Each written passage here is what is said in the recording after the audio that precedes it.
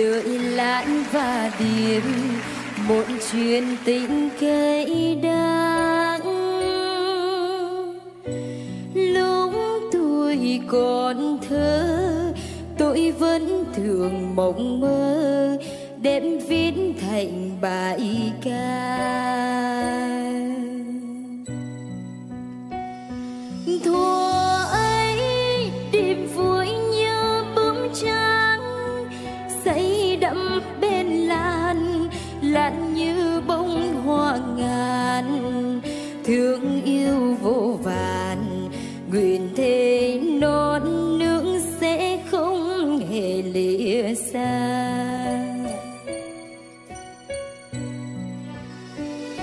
Lần cuối gặp nhau Lan khẽ nói thương mãi nghe anh, em yêu anh chân tình, nếu xin không thành điệp ơi Lan cắt tóc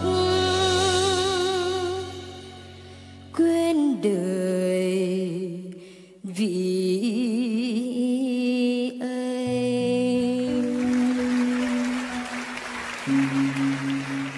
Chú Điệp, chú đang làm gì đó? Tôi... Sao lại đắp nắm mồ con rồi mắt long lanh ngấn lệ?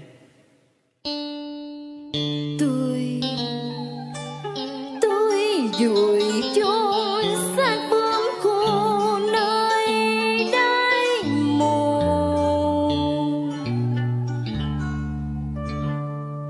Nha, một lần này thôi, tôi không có khóc nữa đâu. Mô Phật.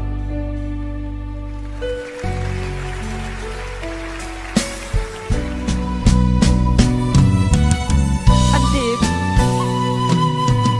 anh Điệp.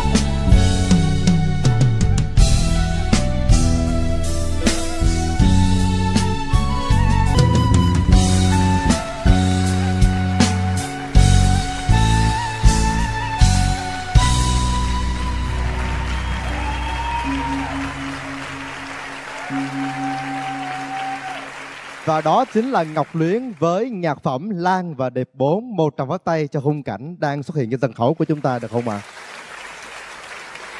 Vừa rồi trên sân khấu chúng ta thấy sự xuất hiện của một nhân vật rất đặc biệt, đó chính là một chú Tiểu. Và ngay bây giờ chúng ta xin mời chú Tiểu Quốc Đại sẽ quay trở lại sân khấu. Xin được mời anh.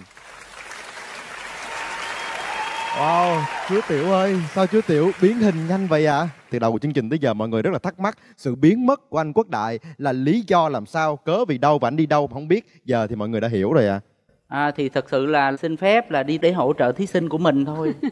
Mà nhờ đi như vậy mới thấy là cái vị trí của mình cũng rất nhiều người hăm he. Trong đó là có người kế bên nè, rồi người áo hồng nữa. Đứng ở trong là nghe hết nghe. Dạ, và anh Quốc Đại, anh có thể chia sẻ là ngày hôm nay với cái phần trình diễn của thí sinh trong đội của mình đó chính là Ngọc Luyến, anh xuất hiện trên sân khấu với mục đích là mang lại động lực cho thí sinh của mình, hoặc là anh hỗ trợ như thế nào về tâm lý của thí sinh nè? Bản thân Quốc Đại là muốn động viên Luyến rất là nhiều. Hôm nay là anh hoàn toàn hài lòng.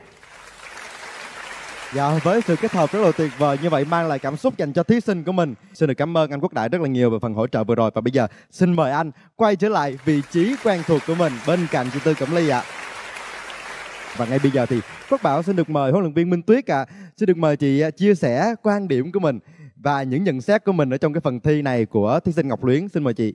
Phải khen là Ngọc Luyến hát cái phần cải lương đó, hát rất là tròn trịa, rất là ngọt ngào. Chị chúc mừng em về phần đó. Nhưng ngược lại về phần hát của em á, chị thích cái chất giọng ở Luyến là mỗi lần Luyến lên cao á, nghe nó giống như một cái nhát dao mà nó xé màn đêm vậy đó. Nó trong mà nó sáng vô cùng luôn.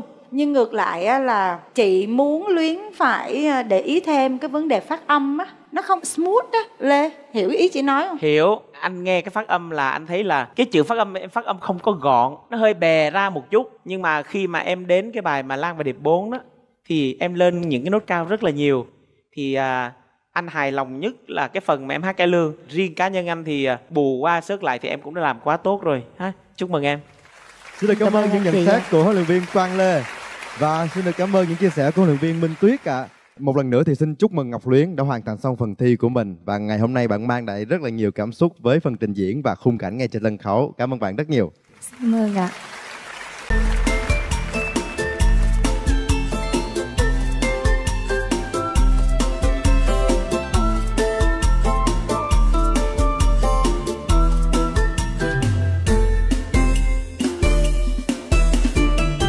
Trên đường đi lễ xuân đầu năm, qua một năm ruột rối tơ tằm, năm mới nhiều ước vọng chờ mong, may nhiều rủi ít ngóng trong, vui cùng pháo đỏ diều nồng. Ta cùng nhau đón thêm mùa xuân, xuân đổi thay dù biết bao lần. Xin khấn nguyện kết chặt tình thân, vĩnh canh lọc những bâng khuâng, năm nay chắc gặp tình quân. Xuân mang niềm tin tới, bao la nguồn yêu mới, như hoa mai nở vơi vơi. Thế gian thấy nụ cười, đón cho nhau cuộc đời, trên đất mẹ vui khắp nơi. Xuân gieo lọc khắp chốn, xuân đi rồi xuân đến, cho nhân gian đầy lưu luyến. Đón thư nơi trần tiên, viết thư thăm bạn hiền, một lời nguyện xin chớ quên. Mong đầu năm cuối năm gặp may, gia đình luôn hạnh phúc sum vầy. Trên bước đường dẫn lời dòng mây, duyên vừa đẹp ý đắm say, ôm nàng xuân đẹp vào tay.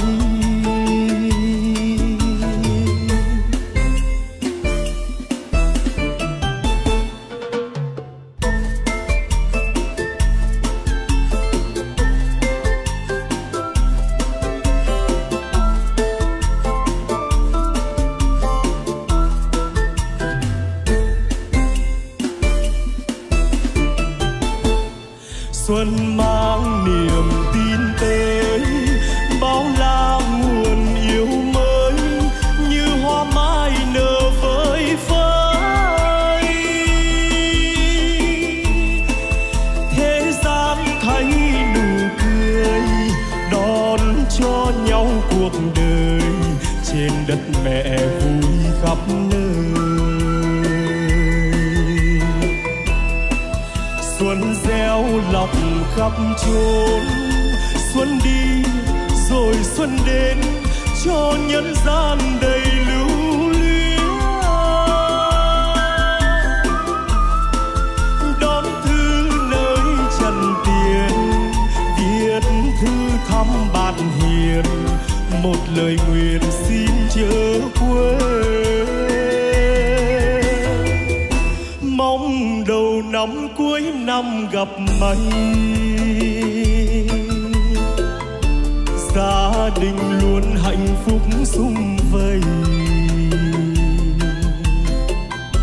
Trên bước đường dẫn lời dòng mây, duyên vừa đẹp ý đắm say, ôm nàng xuân đẹp vào tay. Trên bước đường dẫn lời dòng mây, duyên vừa đẹp ý đắm say, ôm nàng xuân đẹp vào tay.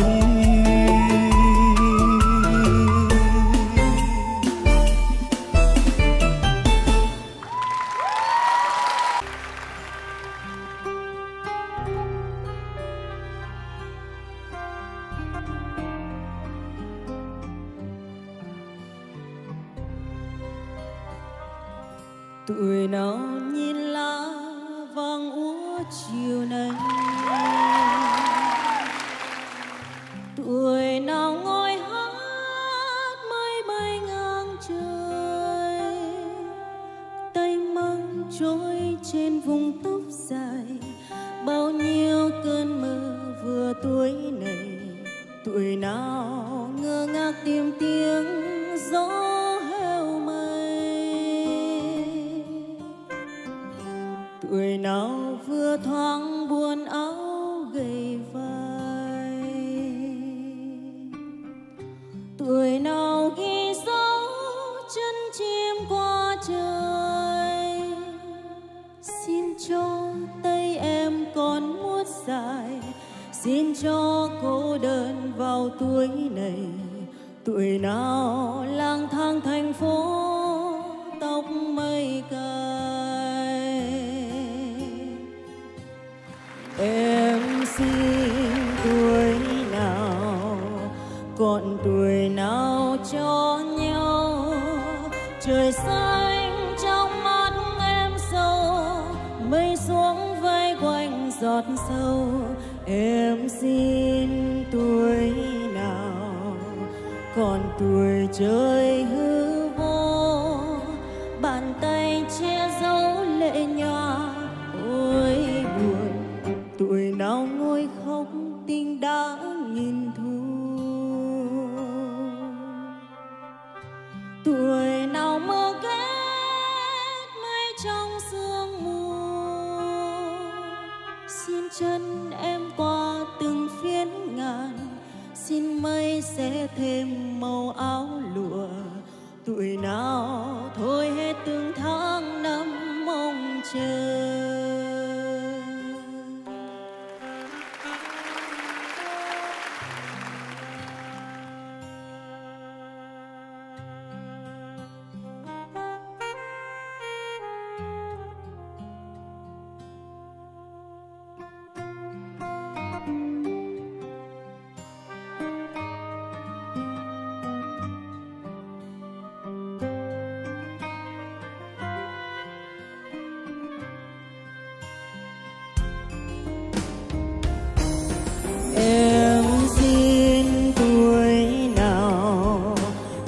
Tuổi nào cho nhau.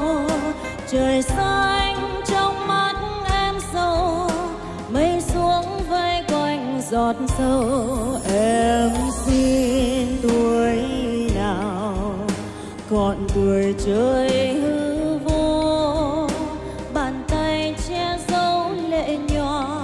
Ôi buồn, tuổi nào ngồi khóc tình đã nghìn thu. Tuổi nào mơ kết mây trong sương mù. Xin chân em qua từng phiến ngàn, xin mây sẽ thêm màu áo lụa. Tuổi nào thôi hết từng tháng năm mong chờ. Xin chân em qua từng phiến ngàn, xin mây sẽ thêm màu áo lụa. Tuổi nào thôi hết từng tháng năm mong chờ.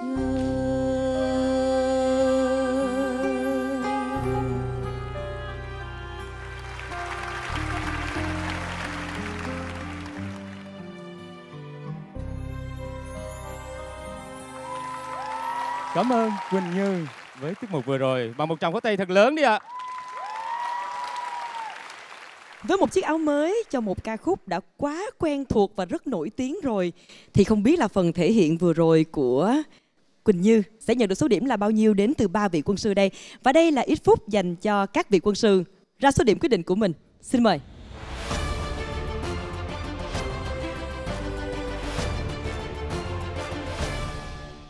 Và thời gian cho điểm đã hết. Vậy thì bây giờ xin mời anh Lâm Chứng Huy sẽ đưa ra nhận xét như thế nào. Chúc mừng em, bởi vì em hát rất là tròn trịa và tập được một cái ca khúc trong cái thời gian gấp gáp như thế này mà em hát được trọn vẹn như vậy là chúc mừng em. Giờ để cho anh Việt. Anh Việt Cảm ơn Huy. Em hát bài này á cũng là một cái thử thách rất là lớn. Tại vì Em hát dòng nhạc quê hương, dòng nhạc trữ tình, bolero đối với em là rất nhẹ nhàng. Nhưng cái bài này nó làm khó em rất là nhiều. Cái chỗ mà nửa cung em biết không? Như lá chiều nay. Mà em hát luôn luôn cái chỗ đó là một cung hết. Tức là chiều nay chứ không phải là chiều nay. Tại vì cái đó là những cái nốt hoa mỹ á, nó cần phải chính xác. Tất nhiên là nếu nghe qua á, thì mình không có phát hiện. Nhưng mà rất tiếc là cái bài này nó quá quen thuộc rồi. Nếu em có hát lại bài này á, em để ý mấy chỗ đó thì em sẽ hoàn thiện hơn. Xin cảm ơn em. Cảm ơn nhạc sĩ Vũ Quốc Việt. Và bây giờ thì sẽ đến những nhận xét từ nghệ sĩ Tiết Cương dành cho Quỳnh Như như thế nào đây ạ? Xin mời anh Tiết Cương. Qua cái trình diễn của bạn thì tôi thấy ở bạn có một tiềm năng. Bạn có thể hát được nhiều dòng nhạc.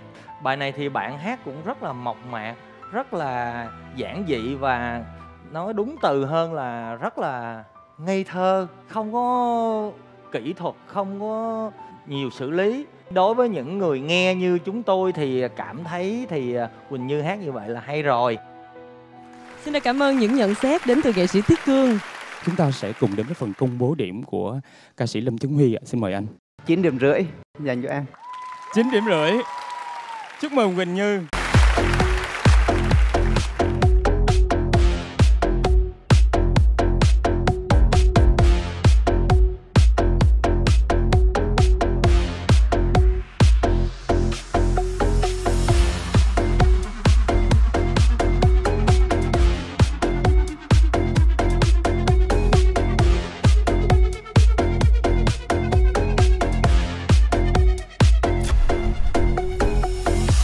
Biết rằng chúng ta hôm nay xa rời, chẳng anh sẽ chẳng vẫn vương thêm em để làm chi.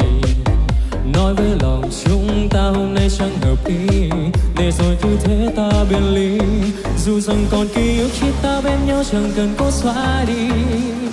Ai yêu em bằng anh, vậy mà em nỡ buông tay trong khi anh vẫn còn yêu em. Sao em quá nhân tâm, nói với anh một lời trước khi xa rời, để anh thôi muộn phiền những đêm chơi vơi. Đơn đâu mang một đời có ai thấu hiểu, chỉ mong khi gặp lại đã quên được người. Nói với anh lời xin lỗi anh sai rồi, rằng sau đâu một mình cũng sẽ quên thôi. Bước quay đi lặng lẽ khóc than giữa trời, giá như biết ngày đầu đã không gặp người.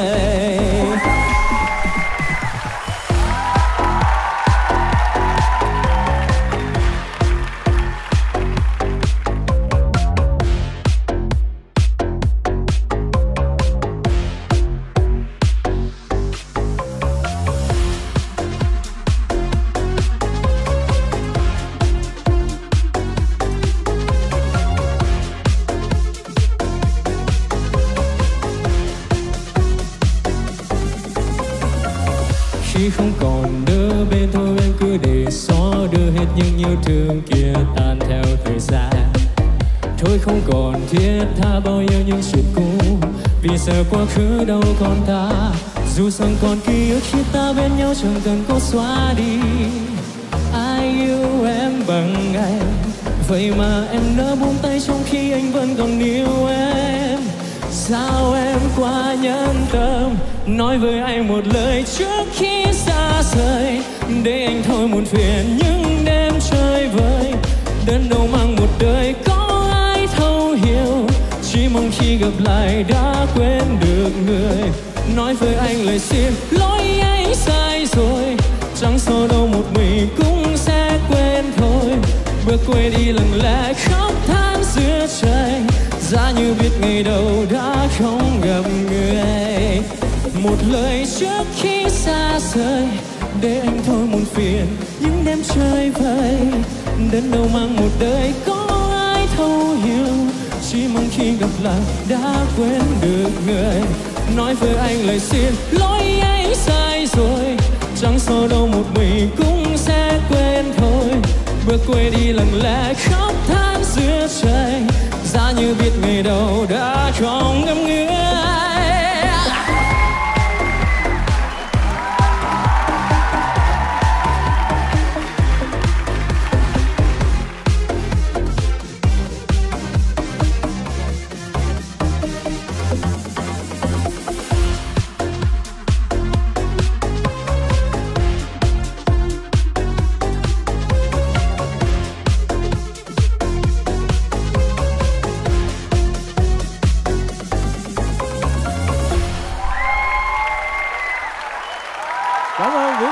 tài và chúc mừng HÁT.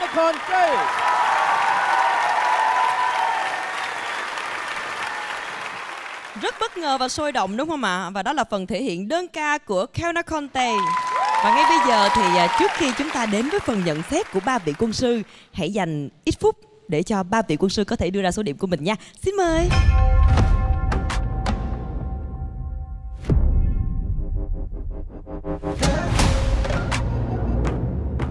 Thời gian cho điểm đã hết. Thấy Châu Đông Khoa có vẻ rất là hào hứng ở trong phần cho điểm, rồi sau đó cũng vỗ tay nhẹ nhẹ, có vẻ rất là hài lòng với phần này. Thực ra cái việc mà mình đi thi á, mình lựa bài nó phù hợp, nó quan trọng như thế nào. Và cái bài hát ngày hôm nay mà em lựa giống như là một cái điềm báo cho em vậy đó. Bài tên không bằng là nó không bằng bài trước rồi. Tại vì là đây là một trong những cái bài hát mà anh rất là thích ngay từ lần nghe đầu tiên luôn. Cái bài này nó sẽ phù hợp với nữ hơn là nam. Với lại một cái tiết tấu chậm kiểu ballad, pop ballad nó sẽ phù hợp hơn là với lại một cái tiết tấu nhanh như thế này. Đây cũng là một cái kinh nghiệm cho em, một cái bài học để sau này khi mình hoạt động nghệ thuật một cách chuyên nghiệp hơn á, thì mình sẽ có những cái lựa chọn nó đúng đắn hơn. Cảm ơn những chia sẻ của Châu Đông Khoa. Và tiếp theo xin được mời Phương Vi. Ngay từ cái câu hát đầu tiên là Vi đã thấy được mình chưa tới nốt á, cho nên nghe nó không có đã. Nét mặt của Tây khi mà diễn cái vũ đạo á, nó hơi bị dễ thương quá, phải mặt phải ngạ nói với lời đúng không? Hiểu không? Nhưng mà quả thật Tây chia sẻ rằng đây là lần đầu tiên bạn ấy nhảy ra sân khấu. Ồ vậy hả? Thế nên là bạn sẽ còn có rất là nhiều nếu vậy cái thì Tây rút kinh nghiệm lần sau khi mà mình dùng vũ đạo thì mình phải hiểu ra được cái động tác vũ đạo, nhìn trên sân khấu nó sẽ matching với lại cái lời bài hát của mình như thế nào, chứ không thôi là nó rất là uổng. Tại vì Vi biết là khi mà hát mà cộng với vũ đạo nó sẽ rất là mệt, nó tốn sức mình rất nhiều. Thì một khi đã tốn sức thì mình phải làm cho nó tới, chứ đừng làm bị nửa chừng nó uổng á ha. Lại là một cái sự không phù hợp khi mà chọn bài hát. Dạ, anh Vũ Quốc Việt sẽ có những chia sẻ như thế nào anh? Mình thì có cái nhận định khác với Vi tí xíu, là mình thấy bạn vũ đạo vậy là để nó cứu cánh lại cái việc hát. Là vì nếu mà Tây mà đứng yên nữa là coi như là nó rất là nhạt luôn á. Dạ, không, ý em nói là vũ đạo thì nó đúng, chưa tới đúng nhưng không? mà mình phải chọn cái động tác hoặc là một cái nét diễn của mình nó khác so với cái hồi nãy. Tại vì hồi nãy nó bị dễ thương quá. Biên đạo á, chọn cho Tây cái vũ đạo đó, cũng nhìn cái gương mặt, rồi nhìn cái vóc dáng, nhìn cái độ tuổi. Dẫu sao thì em cũng đã hoàn thành cái bài hát vừa rồi. Cảm ơn em. Cảm ơn những chia sẻ của ba vị quân sư. Bây giờ thì xin mời ca sĩ Phương Vi sẽ công bố số điểm dành cho Tây. Vi sẽ dành cho Tây 9 điểm trong cái phần trình diễn vừa rồi của mình nha. Cảm ơn chị Phương Vi. Và như vậy là chúng ta đã đến với tiết mục đơn ca đầu tiên từ người chơi là HÁT.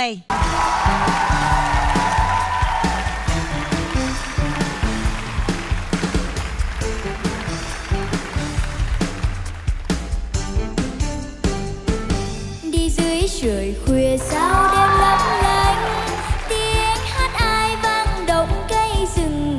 Phải chăng em cô gái mở đường, không thấy mặt người chỉ nghe tiếng hát. Ơi những cô con gái đang ngày đêm mở đường, hỏi em bao nhiêu tuổi mà sức em phi thường.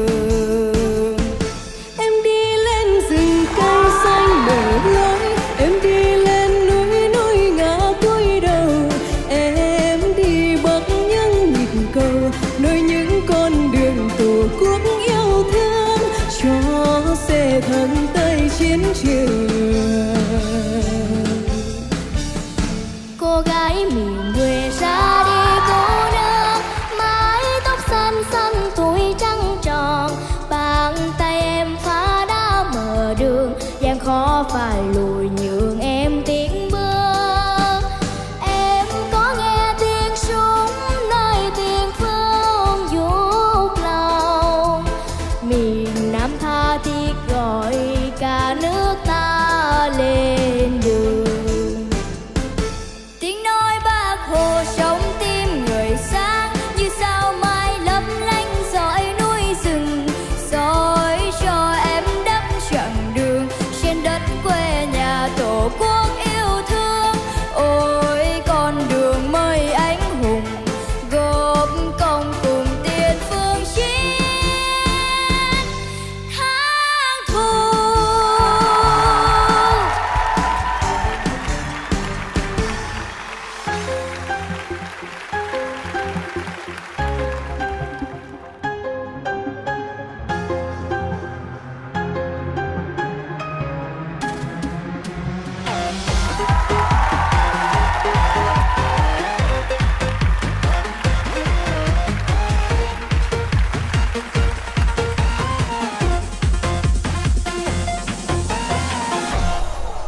chim kêu gian rừng suối gọi ta lên đường nắng chiếu hai vai qua mai vàng chén lá ngụy trang sương đêm ướt đầm non dài ta xuyên rừng theo dải phóng quân từ ngày đô thị dùng lên chị em mình đi tai đàn để các anh đi gì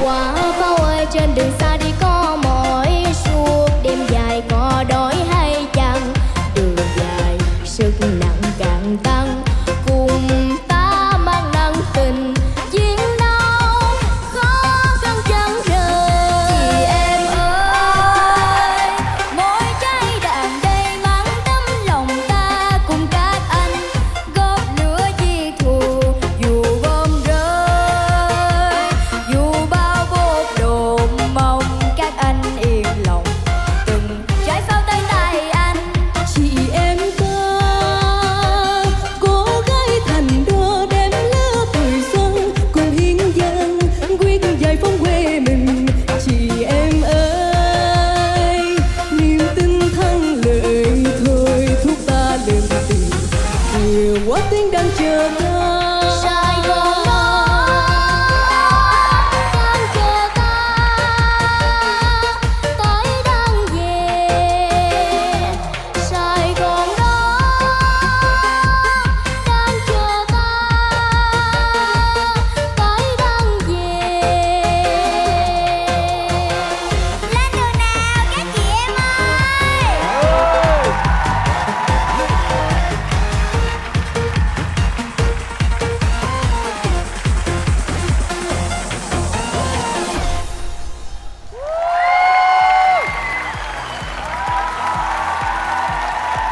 Một tràng pháo tay thật lớn cho tiết mục rất dễ thương vừa rồi. Và ba cô ca sĩ nhí rất là dễ thương. Bây giờ các con hãy tự giới thiệu về mình nào. Mời con. Dạ con xin kính chào các quân sư. Dạ con tên là Candy Ngọc Hà. Năm nay con 10 tuổi. Năng khiếu của con là ca hát và nhảy múa. Sở thích của con là đi du lịch ở Nhật Bản. Ở hàng Nhật Bản nha. Dạ.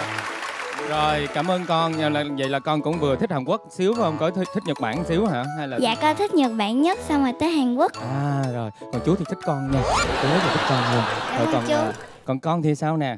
Con chào cô chú ạ, con chào các vị quân sư và con chào khán giả đang có mặt trong chương trình ngày hôm nay ạ. Con tên là Ngọc Khánh Chi ạ, năm nay con 15 tuổi. Còn con? Dạ con xin chào các cô chú quân sư và các vị khán giả đang. Có cô là chỗ nào không? Cái áo của cô thôi chứ. Dạ con xin chào các chú quân sư và các khán giả đang ngồi ở đây. Con tên là Bùi Lý Bảo Ngọc, năm nay con 11 tuổi, con đến từ Cần Thơ. Tài năng của con là hát, nhảy và con còn viết đàn nữa. Và các cô gái của chúng ta rất là đa tài. Bây giờ thì xin mời các vị quân sư, chúng ta sẽ cho điểm trước ạ. Xin mời ạ. Sao khúc này áp lực ngang vậy ta?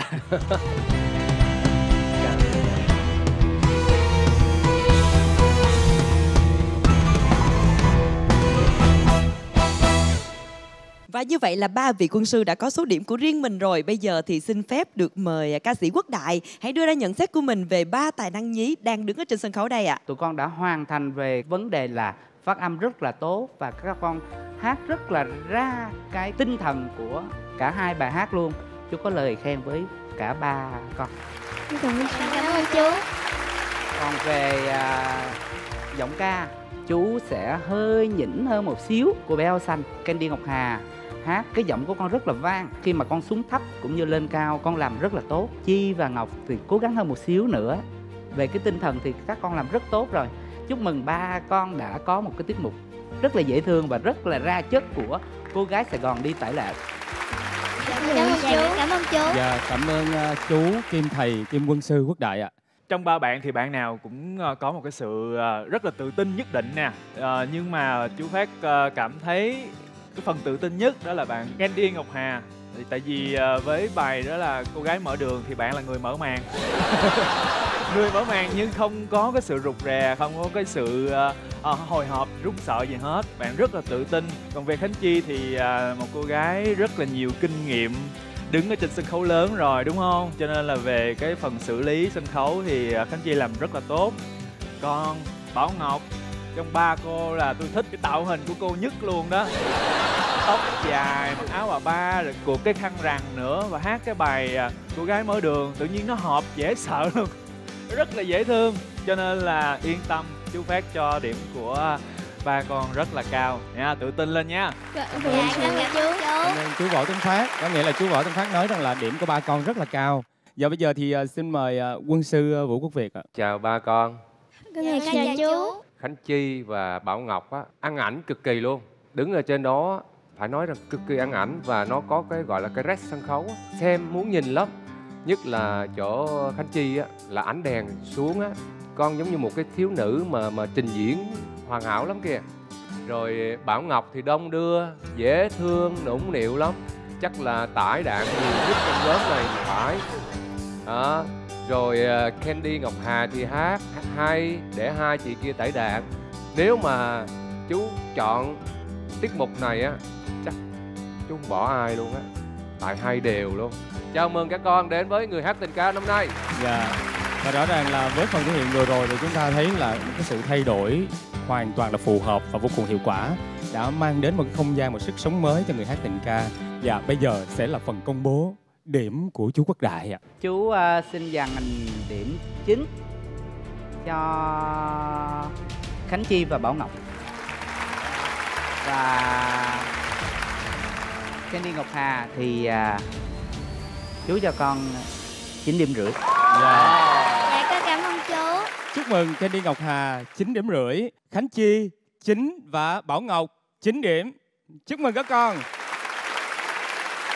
Và đây sẽ là lần quyết định để các con có thể chinh phục được ba chú để lấy về số điểm cao hơn cho lần này chứ. 1, 2, 3 mình hô sẵn sàng, mình bắt đầu thôi nào. 1, 2, 3. Sẵn sàng.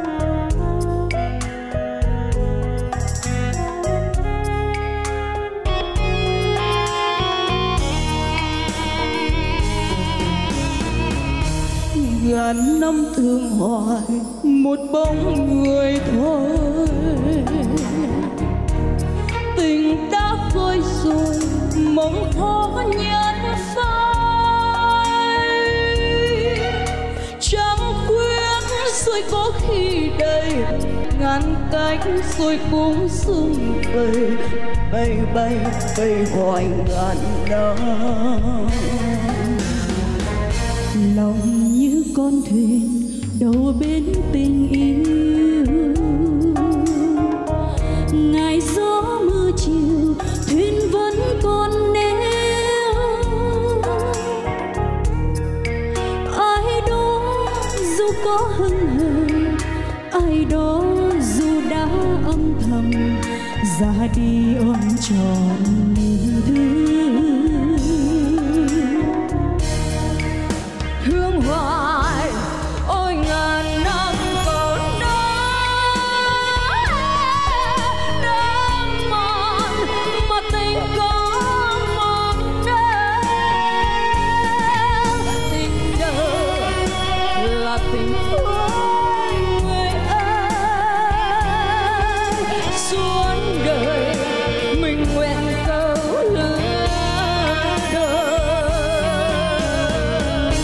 thời gian âm thầm như nước về khơi. Lòng chót yêu người tình có nhạt phai. Hoa thắm rồi có khi tàn, tình ấy chỉ đến một lần, tâm tư thương hoài ngàn năm.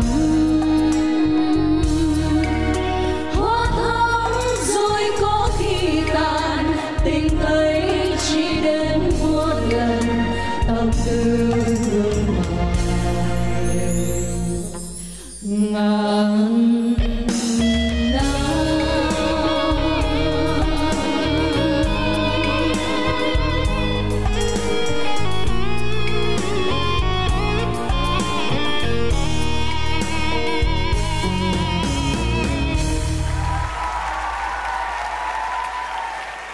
Thưa quý vị, chúng ta vừa đến với ca khúc Xin lỗi tình yêu và ca khúc Thương hoài ngàn năm. Phần mashup của 4 cô gái trong 4 phong cách khác nhau, cho nên là 4 bộ trang phục cũng rất khác nhau thưa quý vị.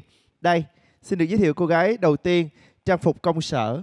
Tiếp theo, cô gái thứ ba và cô gái thứ tư trong trang phục dạo phố. Thưa quý vị, 4 bộ trang phục vô cùng khác nhau. Bây giờ chúng ta xin làm quen một chút nha. Bạn đầu tiên giới thiệu cho chúng tôi biết bạn tên gì và đến từ đâu được không ạ? Xin cho phép em được gửi lời chào đến ban giám khảo cũng như là anh MC cùng tất cả các quý vị khán giả đang ngồi ở đây và tất cả các quý vị khán giả đang xem đài ạ. Em xin tự giới thiệu, em tên là Phạm Đồng Diệu Ly, 22 tuổi. Xin chào tất cả các quý vị khán giả cũng như là ban giám khảo, anh MC ạ. Bây giờ chúng ta sẽ cùng đến với cô gái thứ hai. Chào bạn, bạn giới thiệu đôi nét về mình nào.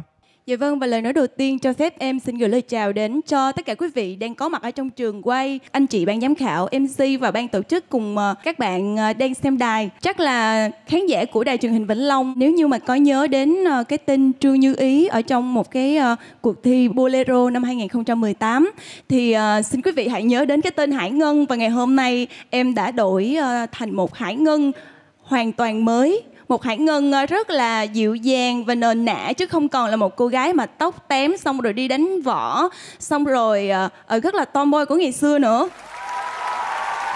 Em làm công việc gì? Dạ thưa anh, công việc của em là ca sĩ, chuyên của em là dòng nhạc bolero. Một cái chuyên môn thứ hai của em là một diễn viên, nhưng mà em chuyên về mảng hành động. Phim hành động. Yes. Đã nữ. Vâng, cảm ơn em. Bây giờ chúng ta sẽ cùng đến với cô gái thứ ba. Xin chào bạn. Dạ, em tên là Hoàng Linh, em đến từ thành phố Hồ Chí Minh. Hoàng Linh đến từ thành phố Hồ Chí Minh.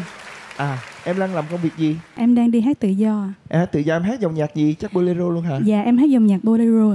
Ok, cảm ơn em. Xin mời bạn cuối cùng. Mời bạn. Em tên là Nguyễn Quỳnh Anh Đào, đến từ Đồng Tháp. Em năm nay em 32 tuổi. Sở trường của em là nhạc dân ca. Nổi trội hơn của em là hò Đồng Tháp. Hò Đồng Tháp hả? Dạ. Có gì khác biệt với những cái hò khác đâu, em hò tặng anh câu coi. Dạ. Vậy thì em sẽ gửi đến mọi người ở đây một chút đặc sản quê hương ạ. Mời em.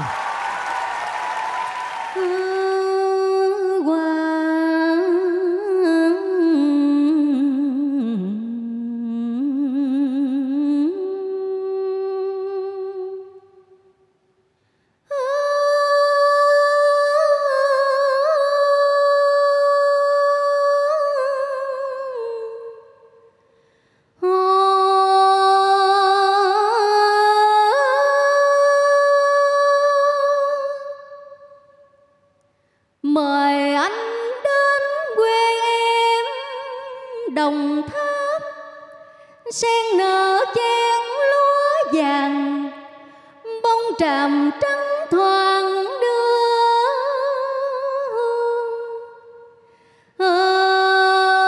qua.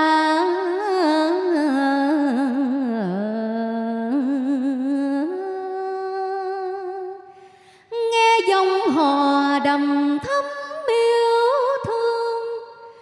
cho lòng ái dương nhân,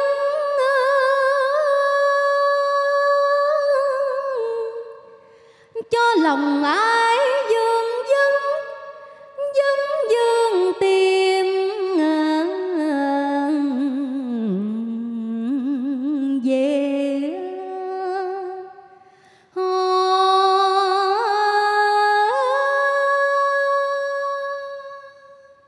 Dạ hết ạ. Hay quá ha, ngọt quá ha. Thế thì anh cảm nhận được là cái hò của em nó đặc biệt rồi. Tức là nó, ngay cả cái kết của nó cũng khác biệt so với những cái điệu hò khác. Vâng, thưa quý vị, và bây giờ chúng tôi xin mời 3 vị giám khảo. Chúng ta sẽ dành điểm số dành cho 4 cô gái với tiếng hát của mình vừa rồi. Thời gian của ban giám khảo bắt đầu.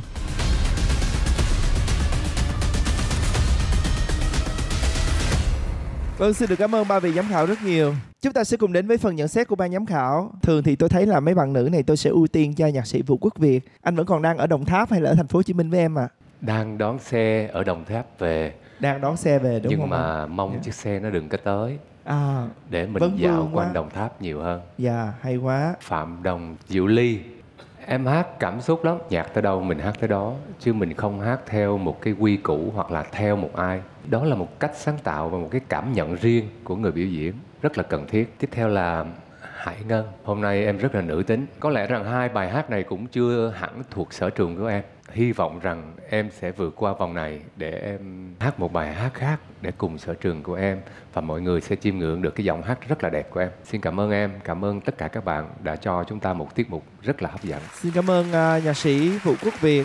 Xin mời danh ca Ý Lan.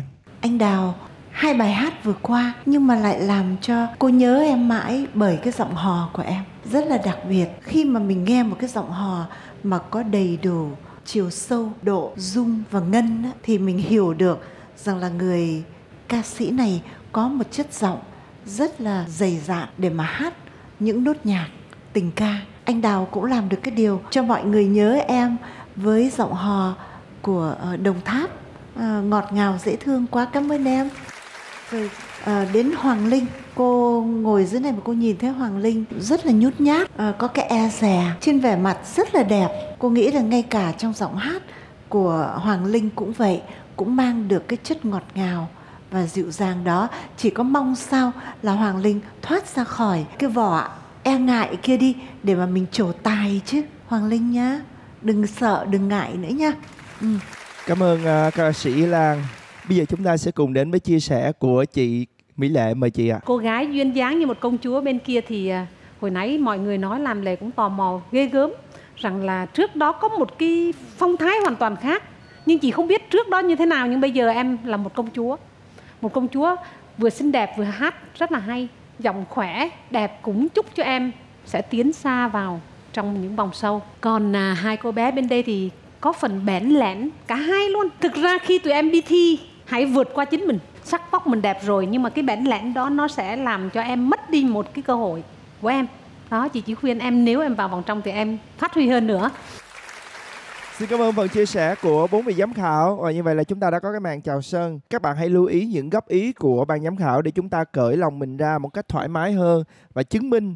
Bởi vì các bạn chỉ còn có một cơ hội duy nhất đó để chúng ta biết được gương mặt nào sẽ đi tiếp các bạn nha. Thưa quý vị, ngay bây giờ chúng ta sẽ cùng tiếp tục gặp gỡ 4 cô gái này. Mời quý vị cùng đến với ca khúc thứ 2 của 4 bạn nữ.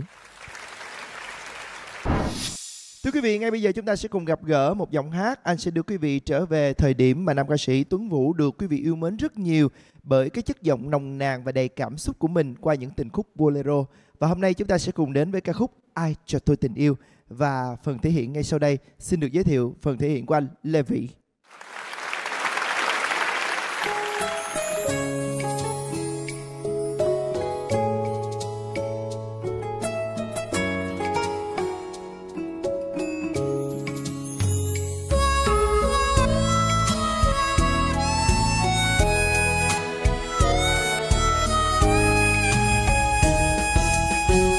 Ai cho tôi tình yêu của ngày thương ngày mong, tôi xin dâng vòng tay mờ rộng và đón người đi vào tim tôi bằng môi trên bờ môi.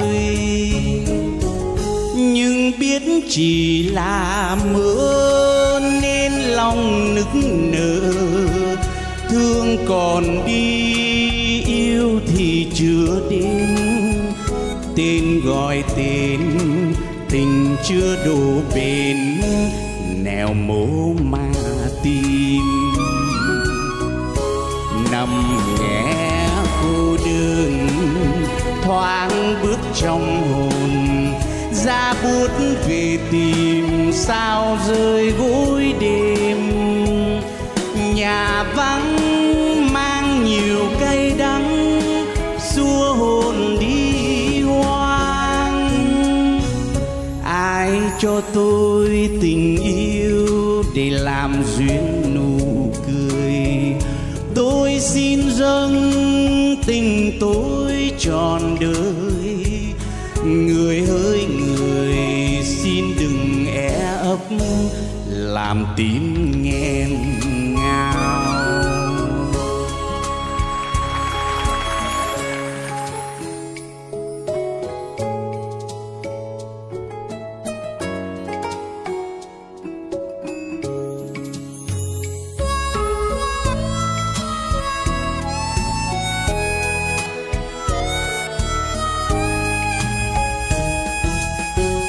Ai cho tôi tình yêu của ngày thơ ngày mộng, tôi xin dâng vòng tay mở rộng và đón người đi vào tim tôi bằng môi trên bờ môi. Nhưng biết chỉ là mơ nên lòng nức nở, thương còn đi yêu thì chưa đến, tên gọi tên tình chưa đổ bến, nẻo mố ma tim.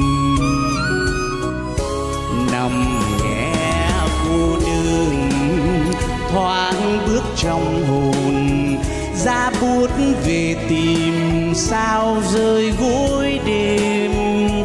Nhà vắng mang nhiều cay đắng, xua hồn đi hoang. Ai cho tôi tình yêu để làm duyên nụ cười, tôi xin dâng tình tôi trọn đời. Người hỡi người xin đừng é ấp làm tim nghẹn ngào. Người hỡi người xin đừng é ấp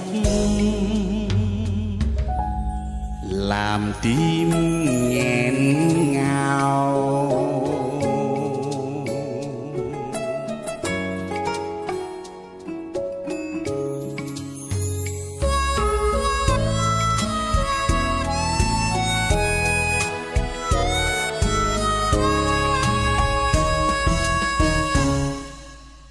Tuấn Vũ xin cảm ơn toàn thể quý vị. Xin chúc mừng anh Lê Vĩ với phần hóa thân thành nam ca sĩ Tuấn Vũ. Thưa quý vị, từ giọng hát cho đến cách ăn mặc thì quý vị cũng đã thấy là anh có sự đầu tư. Thưa quý vị, đây là bộ tóc trị giá 5 triệu đồng và để làm hóa thân cho thành anh Tuấn Vũ. Cái áo vest trị giá 8 triệu đồng. Thưa quý vị, đôi giày trị giá 10 triệu đồng. Và cái quần ở đây là không còn tìm được trên thị trường hiện nay nha thưa quý vị. Cái quần trị giá là gần 1.000 đô la Mỹ nhưng mà bây giờ không tìm được nha. Đây là tất cả những đồ cũ của chúng tôi tìm được để hóa thân cho màn ngày hôm nay. Đó là một sự đầu tư. Cảm ơn anh Lê Vĩ. Thưa quý vị, và bây giờ chúng ta sẽ cùng đến với 100 khán giả có mặt tại trường quay sẽ bình chọn cho tiếng hát của anh Lê Vĩ. Thời gian bình chọn bắt đầu.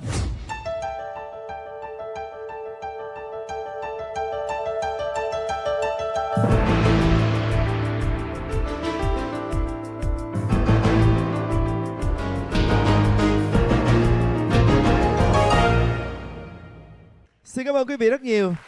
Cũng xin được nhắc lại thưa quý vị là anh Lê Vĩ không phải là một ca sĩ mà anh là một giáo viên tiếng Anh. Sau đó chuyển qua công việc là một người tổ chức sự kiện. Thưa quý vị, bây giờ chúng ta sẽ cùng đến với phần nhận xét của ban giám khảo. Và xin mời giám khảo Vũ Hà, mời anh. Qua phần trình bày của em thì anh thấy em hát giống thần tượng là thứ nhất. Nhưng có một cái điều mà em quên đi là chưa nghiên cứu kỹ. Vì anh Tuấn Vũ đôi chỗ anh hát rất là lơi nhịp, đúng không anh Huy? Nhất là mấy cái câu đầu bỏ đó là anh hát lơi ghê lắm. Xong rồi mấy chữ sau là anh sẽ dồn đủ lại nhịp. Và trong một bài hát thì anh bỏ lơi như thế đôi chỗ. Còn nãy giờ em hát thì nó bị đều, cái nhịp nó bị đều. Và đặc biệt là cái hồn của bài hát em chưa đặt hết vô. Có lẽ em còn bị thiếu một chút xíu, có thể là vì em là thầy giáo dạy tiếng Anh, không phải là ca sĩ chuyên nghiệp, cho nên cái sự chú ý đấy đó nó chưa có đạt được cái hồn của bài hát. Hơi rung. Em hơi rung. Rung mà đội tóc giả bực mình. Cứ thấy anh Khang không? Đồ ít tiền hơn em. Không, tại đồ của em dễ kiếm ở thị trường hiện giờ. Còn mấy cái đồ này em nói thật với anh là cái quần như vậy nha, khó kiếm lắm. Hôm qua em phải lục tung Sài Gòn nguyên một buổi chiều mới kiếm được nguyên Sài Gòn để tìm được hết từng bộ. Cái áo này là tìm ở cửa hàng quận 5 nè, cái quần tìm ở cửa hàng quận 10 nè, cái tóc là tìm ở cửa hàng quận 3, là anh tìm hết nguyên Sài Gòn mới ra bộ này. Nếu mà em biết anh, trời ơi, anh dắt qua bên nhà Đàm Vĩnh Hưng, trời ơi, bạn thân anh đồ mấy này nhiều lắm. Dạ em có đăng Facebook có người nói qua nhà Đàm Vĩnh Hưng đi, nhưng mà làm sao em biết được anh với lại anh Đàm Vĩnh Hưng để đi qua. Dạ em cảm ơn anh Vũ Hà rất nhiều. Cảm ơn em. Nhưng dù gì thì em hát rất là tốt. Có lẽ là với cái dòng nhạc bolero thì bạn chưa phải là sở trường lắm đúng không? Cho nên là mình thấy đôi chỗ nó còn hơi cứng một chút. Nhưng mà Phương Anh thấy là bạn làm rất là tốt cái phần của mình, đã rất cố gắng rồi đấy. Chỉ có mỗi cái mái tóc là phải không đồng ý thôi, mái tóc không giống lắm. Không phải, tại vì anh Tuấn Vũ hồi nãy là giống lắm, nhưng mà trên đường đi đến đây anh đội mũ bảo hiểm cho nên bị xẹp tóc. Bị xẹp rồi. Chứ thật ra cái lúc mái tóc nó phồng bồng bềnh lắm nha, do anh đội mũ bảo hiểm nha. Thưa quý vị, bây giờ chúng ta sẽ cùng đến với phần nhận xét của nhạc sĩ Đức Huy, mời anh. Bạn Lê Vĩ này đặc biệt lắm nha. Và tôi hoàn toàn đồng ý với Vũ Hà về cái sự đều đặn. Có cái chất giọng thì rất là giống Tuấn Vũ. Cái ngân nga có một vài chỗ cũng rất là Tuấn Vũ. Nhưng mà chúc mừng bạn bởi vì bạn hát cái bài vừa rồi mà tôi thích lắm. Xin cảm ơn. Cảm ơn anh.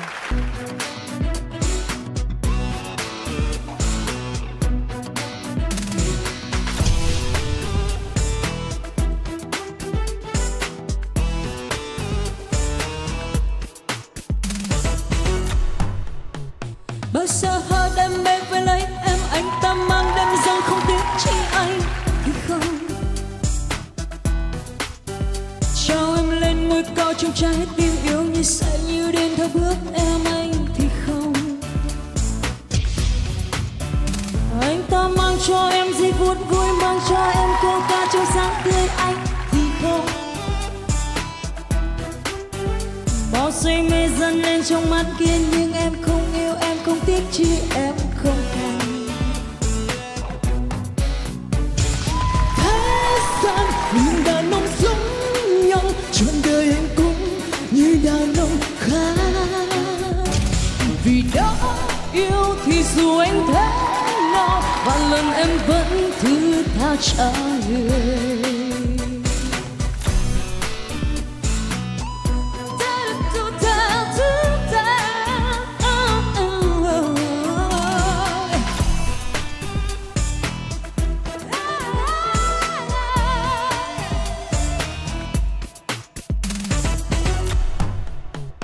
Khi nhân gian con tim mới đổi thay câu yêu đương đung hoa trên khóe môi, anh thì không. Trong nhân gian tin yêu có mấy ai ghen đua nhau cho nhau nhưng đớn đau, anh thì không.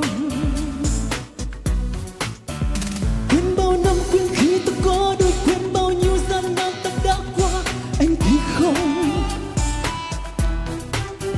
Khi đêm sâu bao quanh trong tôi đèn anh bao dung môi anh như ánh sao trong đêm dài.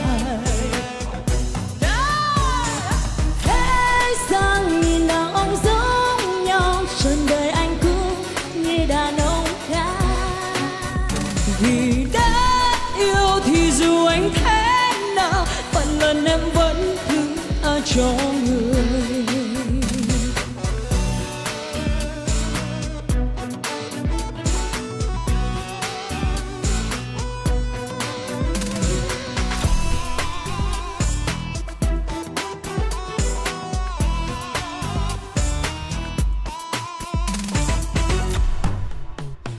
Chân thành tiếng yêu ban đầu, yêu anh ngây thơ với con tim hồng, yêu anh bây giờ đến mãi sau này, không ai ngăn chia tình đó buồn đầy. Thế gian nhìn đàn ông giống nhau, trọn đời anh cũng như đàn ông khác. Vì đã yêu thì dù anh lần em vẫn thứ tha cho người. Thế gian nhìn đàn ông giống nhau, trọn đời anh cũng như đàn ông khác. Vì đã yêu thì dù anh thế nào, và lần em vẫn thứ tha cho người.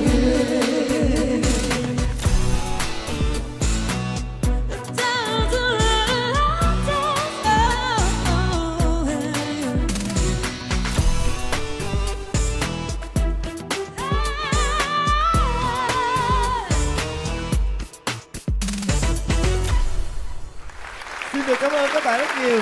Rồi xin mời Tứ Ca chúng ta về vị trí của mình. Thưa quý vị, ngay bây giờ đây chúng tôi mời quý vị sẽ bình chọn cho 4 giọng hát này thông qua phiếu bình chọn của quý vị. Thời gian bình chọn bắt đầu.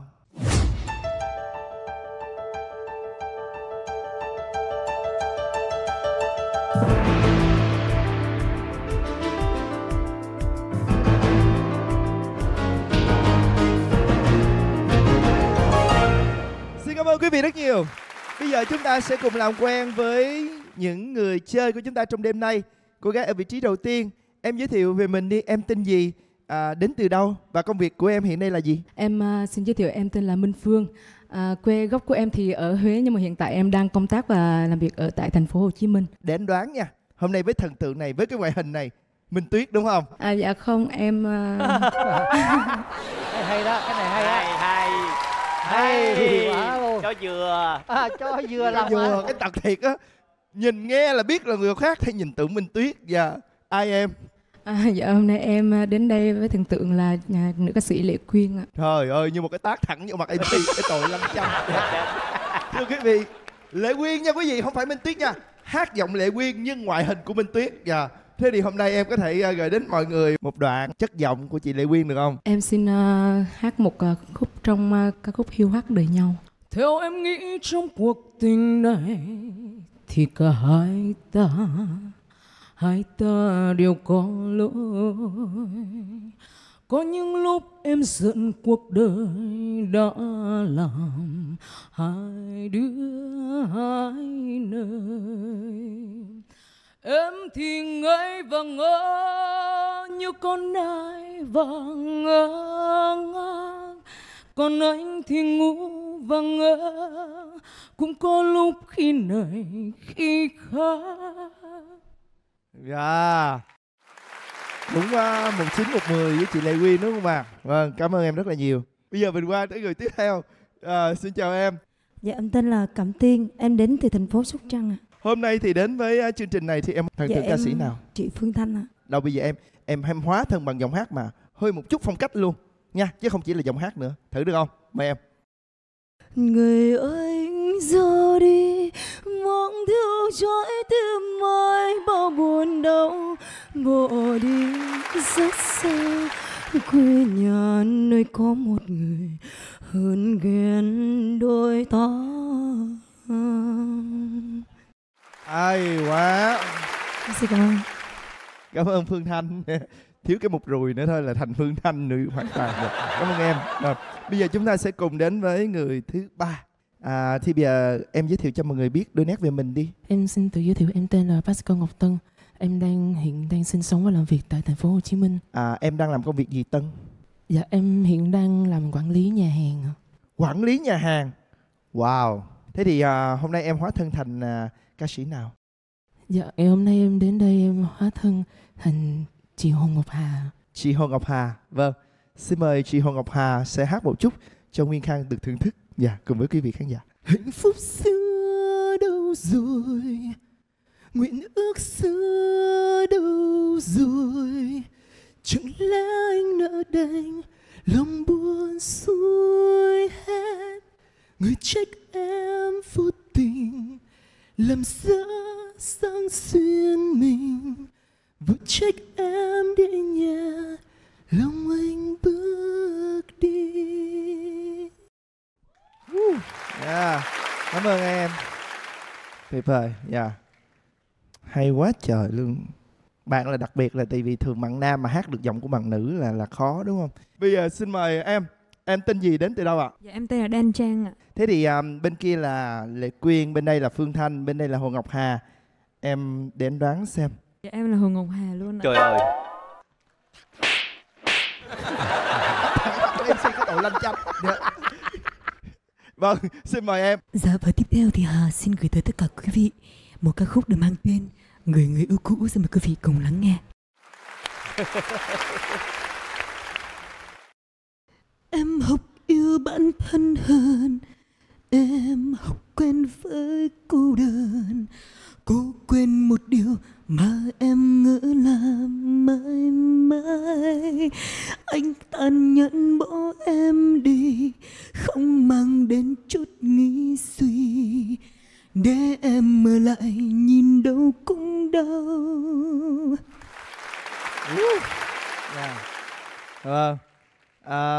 Cảm ơn Đăng Trang. Lại một lần nữa một hình ảnh khác của Hồ Ngọc Hà đã được tái hiện trên sân khấu này. Xin cảm ơn hai bạn.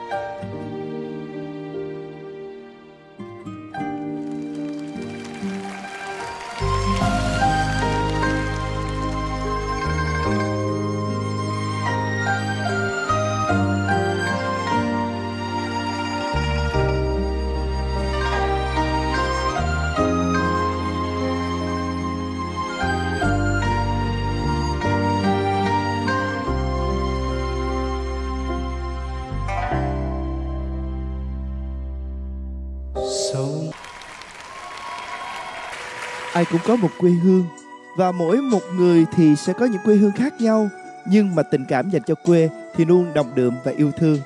Quê của tôi là hình ảnh của một mái nhà tranh, là hình ảnh của những đơm cá mà mỗi buổi chiều tôi cùng với lũ bạn thường ra bờ sông để bắt cá. Có lẽ những cảm xúc về quê hương ấy luôn ngập tràn, và khi mà chúng tôi rời xa quê thì cái cảm giác nhớ nhung, xao xuyến lại càng bồi hồi hơn. Mời quý vị ngay sau đây chúng ta sẽ cùng đến với cảm xúc viết về quê hương ấy qua ca khúc Bỏ Quê với phần thể hiện của Kim Anh.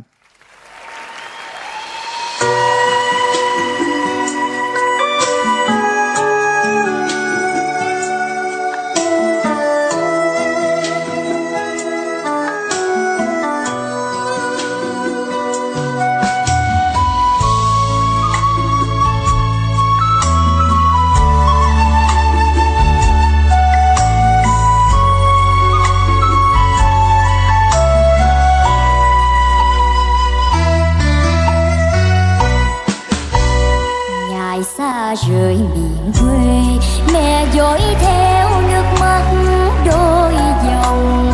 Cha sốt dạ buồn đau, thương con khờ lạc bến ra sao. Hai đứng lặng mà đau thương cha, nước mắt tuôn trào. Bao nỗi buồn mênh mông, chỉ xa rời quê nghèo buồn khó.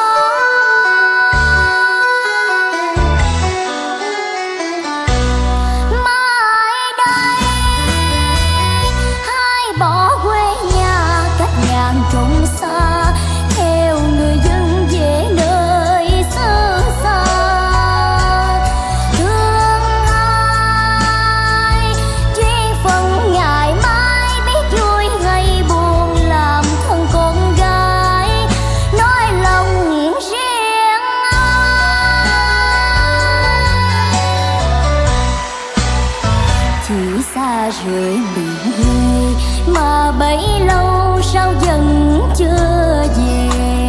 Cha sốt dạ buồn trong nơi quê nghèo, mẹ thương nhớ mong. Nơi xưa là miền xa em ơi, hãy nhớ quê nhà. Thương nhớ từng bờ đê, hãy ơi mau trở lại miền quê.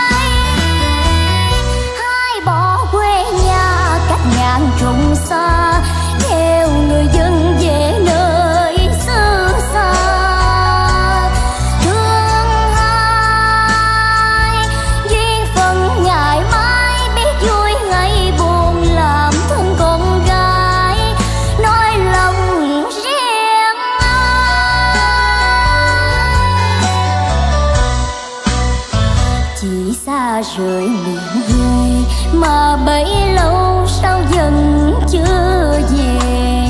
Cha sốt dạ buồn trong nơi quê nghèo, mẹ thương nhớ mong. Nơi xưa là miền xa em ơi, hãy nhớ quê nhà. Thương nhớ từng bờ đê, hãy ơi mau trở lại miền quê. Ai hát lý sông thương mà sao lòng nghe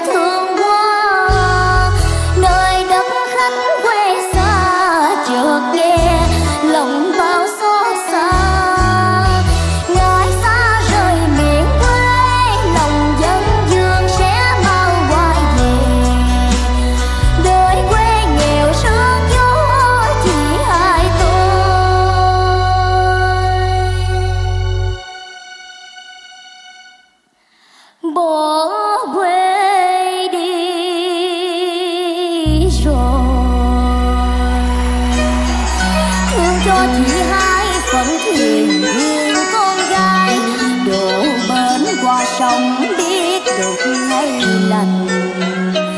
Xa quê cách mấy dặm trường, người hai bên nước biết nơi nào buồn vui. Lỡ duyên con gái sang sông, đau lòng em ước gom buồn chia.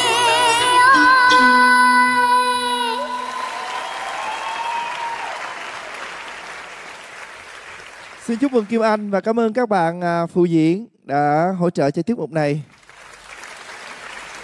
Thưa quý vị, chúng ta vừa đến với những cảm xúc rất ngọt ngào của bé Kim Anh qua phần thể hiện vừa rồi. Và bây giờ 100 khán giả có mặt tại trường quay cùng với 3 vị giám khảo dành thời gian để bình chọn. Thời gian bắt đầu.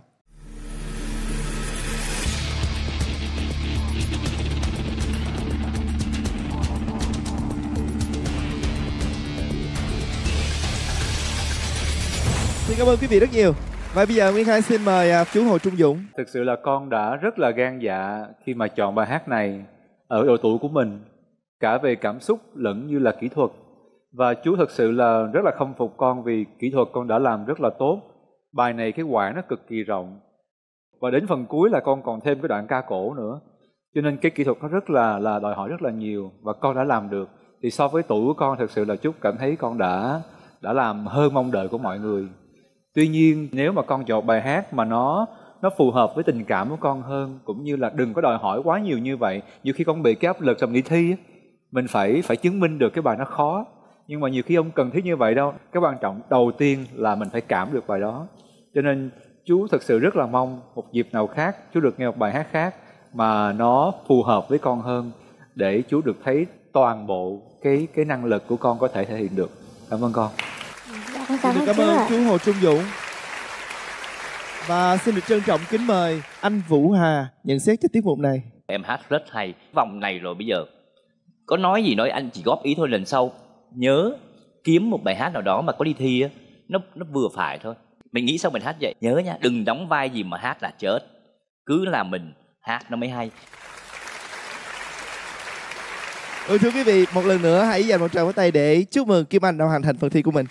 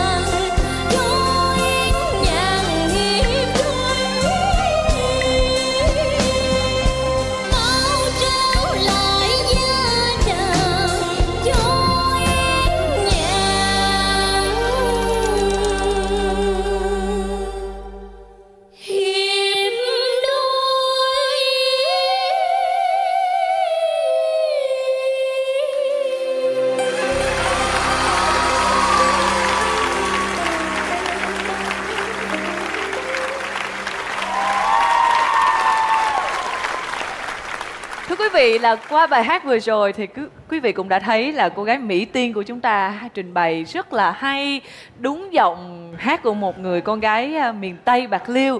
Nhưng mà điều mà ngạc nhiên hơn hết đó chính là cô gái Thu Hiền. Một cái điều mà Vân rất là thắc mắc là bạn là một cô gái rất là dễ thương, rất là nữ tính. Nhưng mà khi mà ở trong hậu trường á, quý vị có biết không, là Vân cứ nghe mọi người kêu là Hiền thạch sùng. Vân không biết là lý do tại sao. Cái vòng tỏa sáng thì em thể hiện khá nhập tâm và mọi người cũng ấn tượng quá nên là gọi em là thạch sùng. Nhưng mà thực ra là tại vì em nhoi quá. Em ở trong hậu trường mà cái tình huống nào em cũng có thể xử lý được hết á. Cho nên là mọi người mới nói là con thạch sùng suốt ngày đổi màu. Dạ. Vậy là nếu như mà bạn mà bị chết cái tên này là bạn phải trách anh Vũ Quốc Việt. Tại vì ảnh chọn bài hát quá chính xác cho bạn và bạn trình bày rất là thành công. Và nói đến Mỹ Tiên thì có lẽ rằng chúng ta vẫn nhớ bạn ấy là một sinh viên của trường xây dựng. Giữa cái kỹ sư và người ca sĩ thì bạn có thể là chọn cái nào? Nếu hai chọn một. Nếu như mà cho con chọn lựa giữa kỹ sư và ca sĩ thì con không biết làm sao nữa. Nhưng mà chắc có lẽ là con sẽ đi theo cái niềm đam mê của con. Có lẽ là con sẽ xây một cái nhà để cho gia đình ở. Rồi sau đó con để nhà đó cho cha ở rồi con đi hát. Xin được cảm ơn phần chia sẻ của hai thí sinh Thu Hiền và Mỹ Tiên. Mối tình sâu như vết chân trên cát, bước nhẹ nhàng nhưng mãi mãi in sâu. Khi con người ta bước vào những chén choáng men say của tình yêu, ta không thể nhận ra được rằng đôi khi trong cuộc sống, tình yêu không phải chỉ có màu hồng, mà đôi khi tình yêu sẽ có những chia ly, tan vỡ, và nó sẽ là những vết dao cứa vào trong trái tim của những người đang yêu, khiến chúng ta cảm thấy đau đớn, hụt hẫng và xót xa. Mời quý vị chúng ta cùng bước đến với một tuyệt phẩm của nhạc sĩ Ngô Thụy Miên, ca khúc Dấu Tình Sầu. Hãy cùng chào đón phần thể hiện của Thu Trang.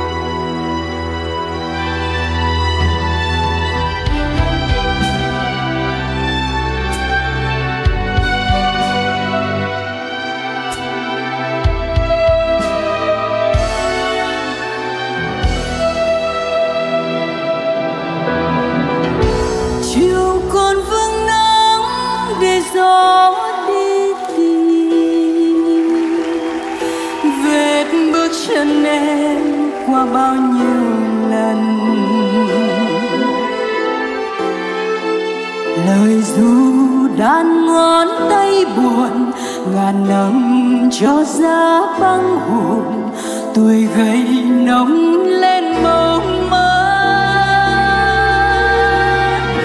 Trời còn mây tím để lãng mơ nhiều, là khóc trên mi cho môi ươm sầu. Chiều lên đỉnh núi ngang đầu, nhạt đường cho gót dâng dầu, dần hơn xin ngập lối đi. Đàn dương tiếng phong kín tuổi hơn, đường hoang vắng cho lá về muôn, người tìm đến xin gửi nỗi hờn.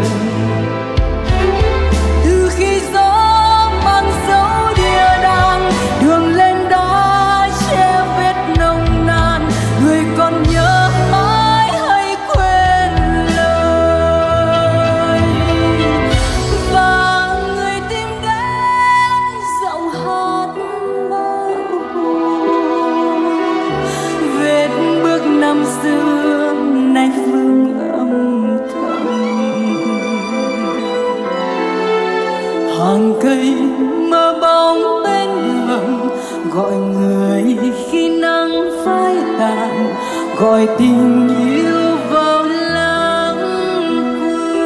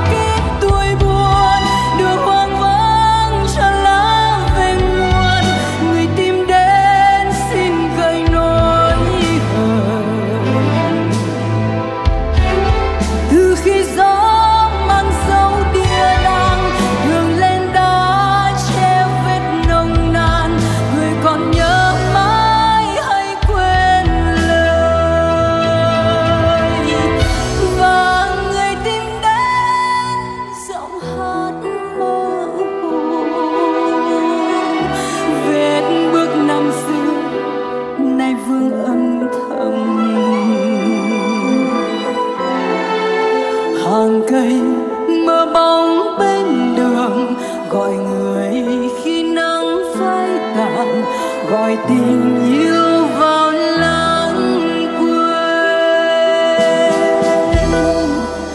Hàng cây mơ bóng bên đường gọi người khi nắng phai tàn, gọi tình yêu vào lãng quên.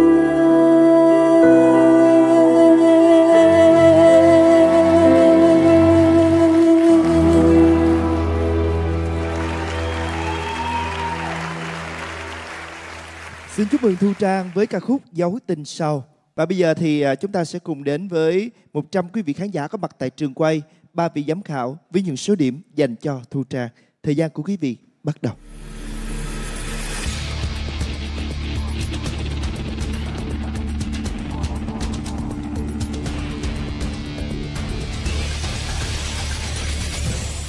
Thưa quý vị, chúng ta vừa đến với giọng hát của Thu Trang với ca khúc Dấu Tình Sâu. Và bây giờ chúng ta hãy cùng đến với phần nhận xét của ban giám khảo. Xin mời ban giám khảo. Xin chào Thu Trang. Đối với Trang thì qua cái ca khúc này là thấy một Thu Trang rất là mạnh mẽ, rất là tự tin. Đây là cái thể loại nó nằm trong tay của bạn rồi vậy. Tuy nhiên Trang tiếc chút xíu thôi. Đó là những cái bài hát nhạc tình như thế này là nó lãng mạn lắm. Cho nên mình bớt chút xíu kỹ thuật là rất là tuyệt vời. Để cho những cái dòng chảy trong nội tâm của mình nó truyền đạt vào những cái câu hát của mình, nó mềm mượt hơn thì nó sẽ chạm tới trái tim của khán giả hơn nữa. Chúc mừng Trang. Xin cảm ơn ca sĩ Đăng Trang. Xin mời anh Hồ Kim Dũng. Anh cũng rất là đồng tình với ý kiến của chị Đăng Trang. Rõ ràng bài hát này em thể hiện rất là tốt. Nó là một cái sở trường của em và em cảm được, em rất tự tin em bước ra từ động tác của em, phong thái đứng của em. Nó cũng thể hiện được chuyện đó. Anh chỉ mong muốn là có một chút tương phản nhiều hơn trong cách xử lý. Anh thấy là mình dồn lực hơi nhiều ngay từ đầu cho đến cuối. Dĩ nhiên có những cái đoạn là nhạc nó nhả ra thì em cũng đã nhả theo nhạc. Tuy nhiên anh muốn nhiều những cái phần nhả đó hơn để cái phần tương phản giữa cái phần cao trào lên đó nó sẽ làm mọi người để ý hơn. Và khi mà em ngắt phần cao trào, em thả xuống nhẹ lại, mọi người sẽ cảm giác là mình lại xuống thật là lắng, thật là sâu bên trong. Thì nó sẽ làm bài hát nó trở nên là để lại ấn tượng sâu hơn nữa trong lòng của khán giả. Cảm ơn em. Xin cảm ơn anh.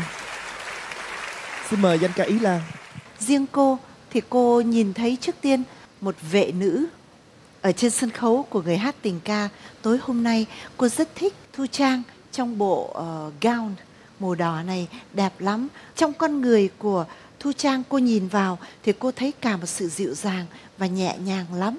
Nó không nói lên cho cô nhìn ngay ra con người của Thu Trang bởi cái sự quá tự tin đâu. Thế nhưng mà khi Thu Trang hát, cô nhìn ra cái điều này. Cho nên cũng chỉ là một sự nhắc nhở, giống như hai người giám khảo kế bên cô thôi, thì Thu Trang tiết chế lại cái điều đó. Nhạc Ngô Thụy Miên là nhạc tình ca, nó đẹp bởi vì nó nhẹ nhàng. Tình yêu của dòng nhạc Ngô Thụy Miên, ông cũng không có làm cho cái bài hát trở thành quá nặng nề bao giờ cả. Cho nên cô nhắc lại Trang cái điều này thôi. Rất cảm ơn Trang đã đến làm đẹp sân khấu của Người Hát Tình Ca. Anh cảm ơn cô. Xin cảm ơn phần chia sẻ của danh ca Ý Lan. Lần nữa xin được chúc mừng Thu Trang. Em đã rất là tỏa sáng trong phần trình diễn của mình. Cảm ơn Trang rất nhiều.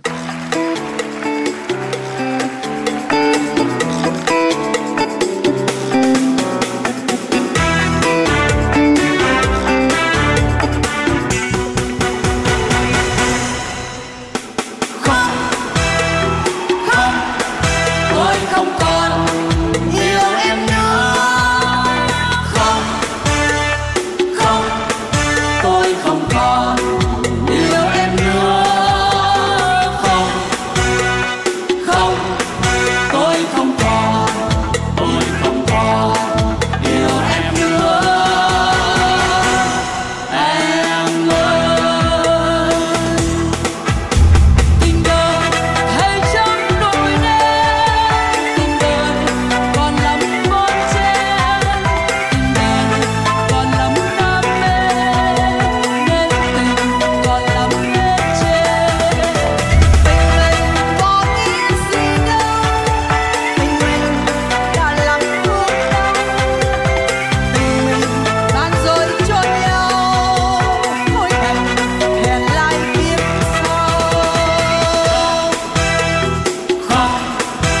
tôi không còn yêu em nữa.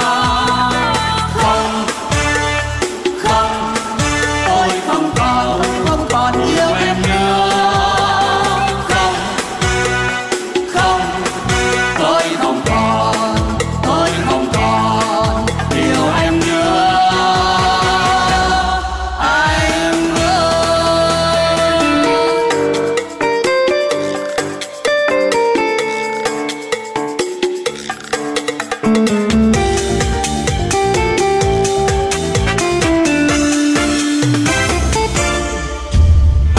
thôi em đừng khóc nữa, làm gì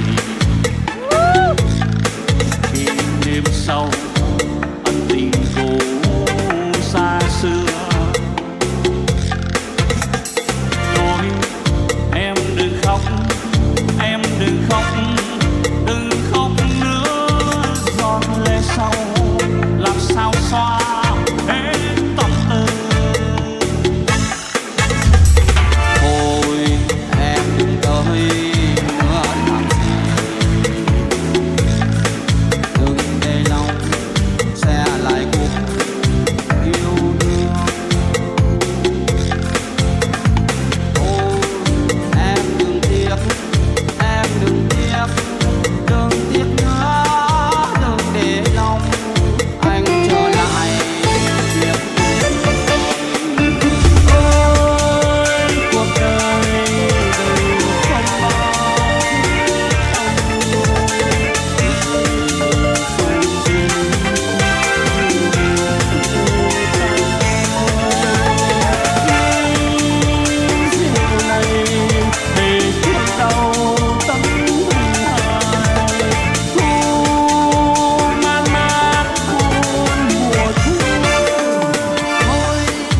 em đừng nhắc nữa làm gì, cứ neo đường in hình bóng chung đôi.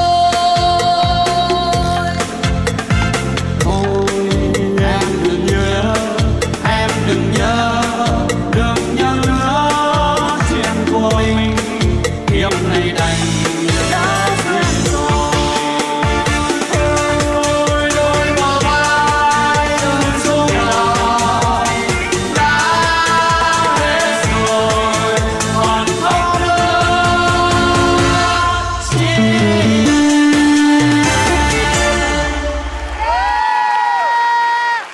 Chúng ta có thể thấy là giám khảo đã đứng lên và nhảy cùng với không khí vô cùng sôi động. Và vừa rồi chúng ta cùng đến với ca khúc Không và Thôi. Và bây giờ thời gian dành cho 100 khán giả và 3 vị giám khảo.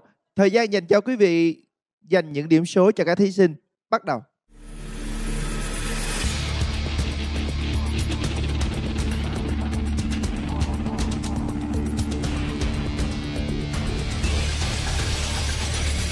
Xin được cảm ơn quý vị và xin cảm ơn 3 vị giám khảo.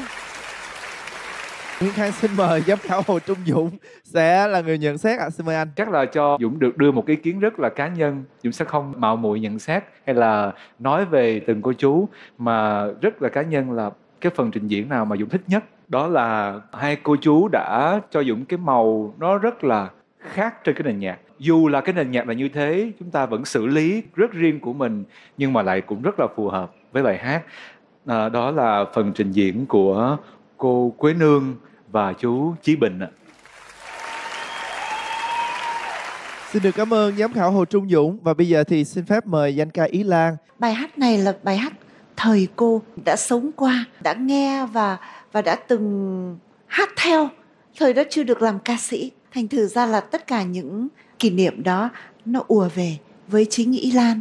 Thì bây giờ tôi cũng không nói nhiều nữa, là tại vì lúc nãy nói để mà chào sân nhiều rồi. Tôi cũng chỉ xin nói lên cái điều mà tôi thích, giống như là Trung Dũng đã nói trong cái phần trình diễn này. Thì tôi lựa chọn anh Chí Bình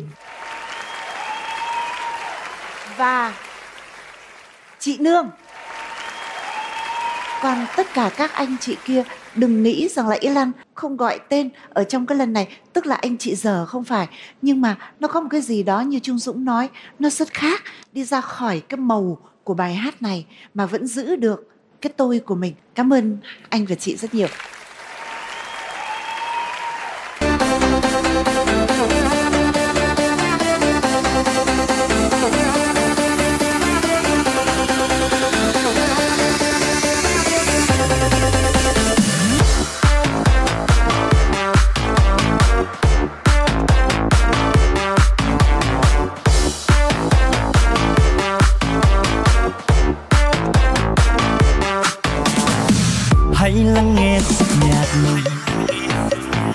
lên rồi gian ngất ngây, chân vui bước mê say, đôi cùng tim cùng si nồng cháy. Nhớ nhé em đêm nay, mình vai kề vai đắm say, cho câu hát xa bay, cho niềm tin chào dâng ngày mới. Nhìn vầng trăng treo khuya lặng lơ, ánh mắt em say trong mộng mơ, và tình đôi ta như muôn bài thơ, nghe hồn chơi vơi người yêu ơi. Nào cùng vui lên em,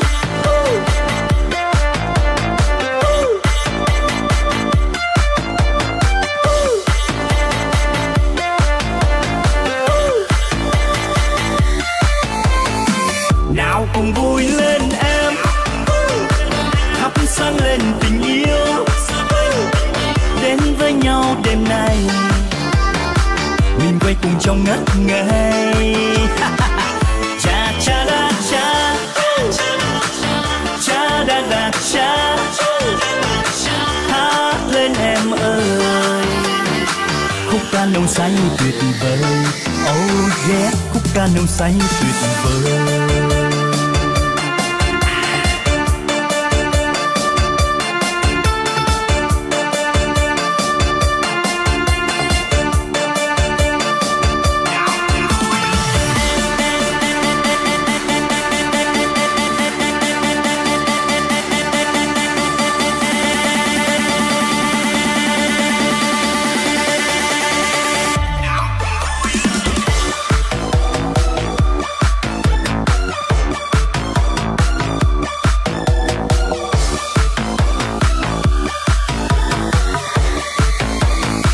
Đến với anh hỡi người, ta say đắm bên nhau, rồi mai người đi xa, còn lại gì trong ta. Đến với anh hỡi người, ta say đắm bên nhau, rồi mai người đi xa, tình yêu rồi sẽ qua. Yêu em đậm sâu, yêu em dài lâu. Người ơi người hỡi có hay đến với nhau.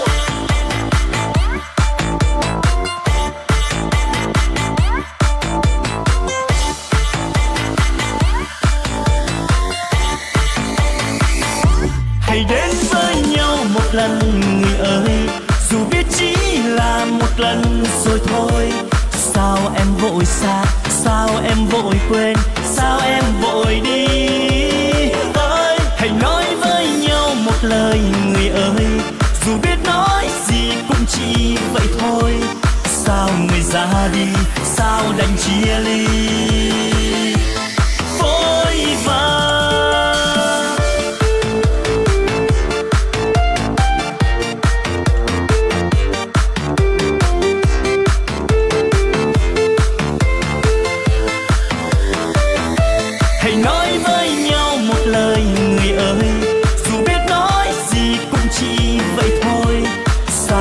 Ra đi, sao đành chia ly vội vã.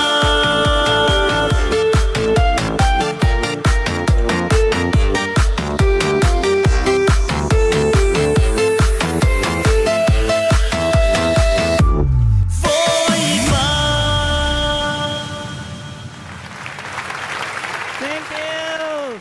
Thank you các bạn rất nhiều. I love you.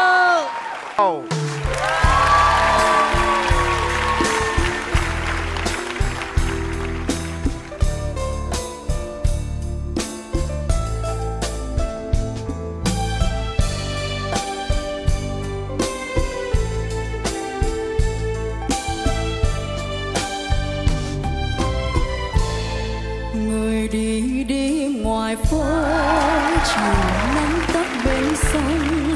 Người đi đi ngoài phố, bóng dáng xưa mình mờ thành ghế đá chiều công viên. Ngày xưa, ngày xưa, ngày xưa đã hết rồi.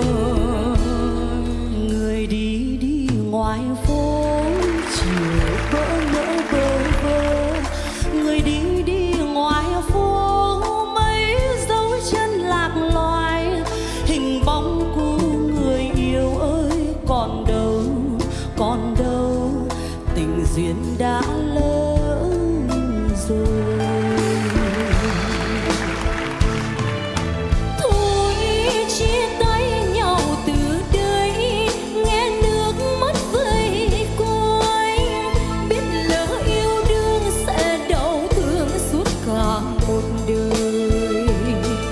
Nhưng mấy khi tình đầu kết thành duyên mong ước, mấy khi tình đầu kết trọn mộng đâu anh, xin từ giá đường phố trắng mưa ngô, làm chim bay mọi cánh, nước mắt đêm tỏa từ thành phố của người yêu xưa. Còn đâu, còn đâu, giờ đây xin giá từ.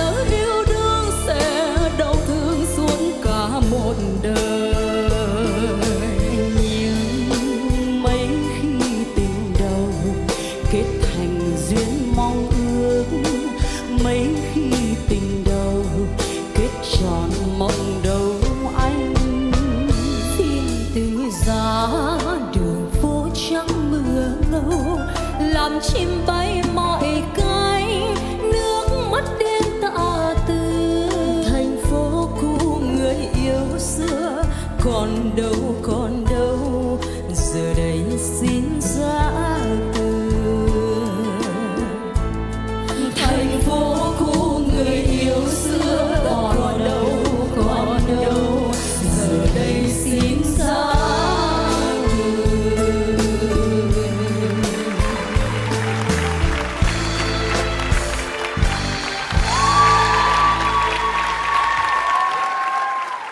Người đi đi ngoài phố, cô Ý Lan bị hớp hồn rồi bởi số 2 và số 3.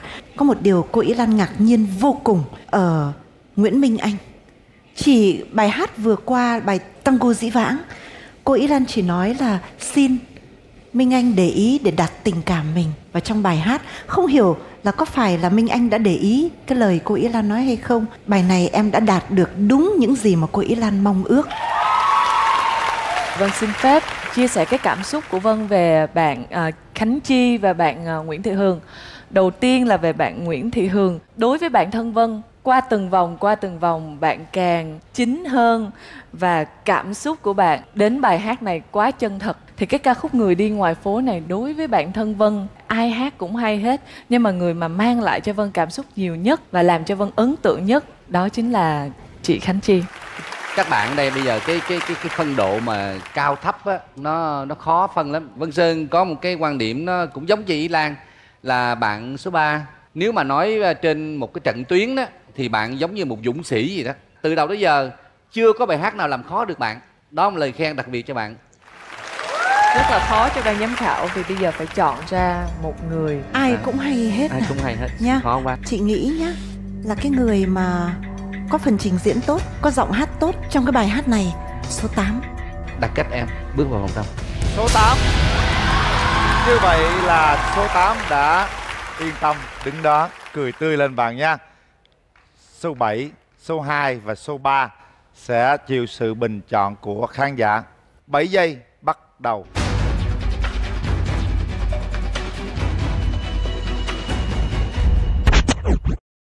Số 3. Cười rất tươi, cô gái đến từ Hà Nội nha. Rồi có một cái phải nói với bạn số 3.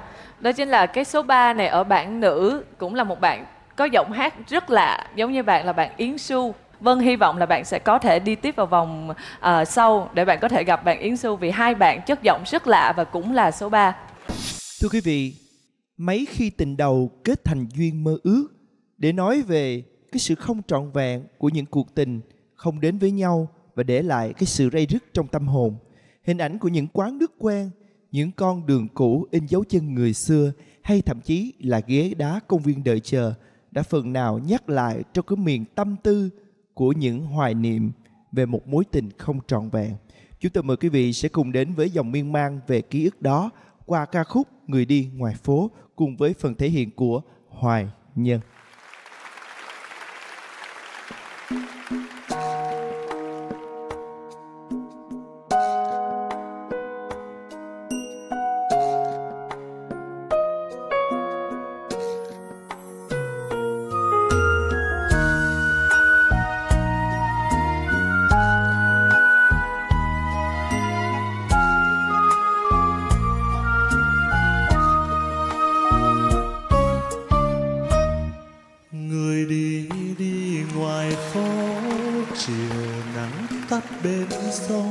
Người đi đi ngoài phố, bóng dáng xưa mịt mù thành ghế đá chiều công viên ngày xưa, ngày xưa, ngày xưa đã hết rồi.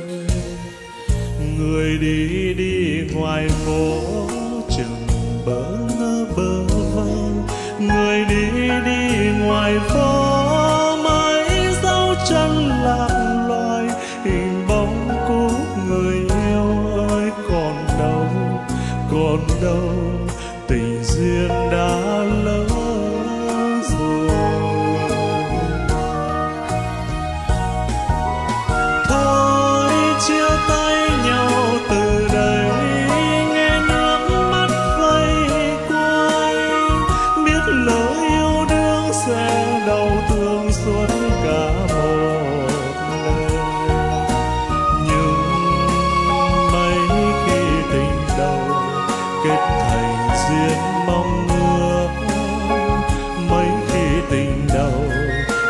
tròn mong đâu em. Xin từ giá đường phố trắng mưa mau, làm chim bay mỏi cánh, nước mắt đêm tà tư. Thành phố cũ người yêu ơi còn đâu, còn đâu, giờ đây xin giá từ.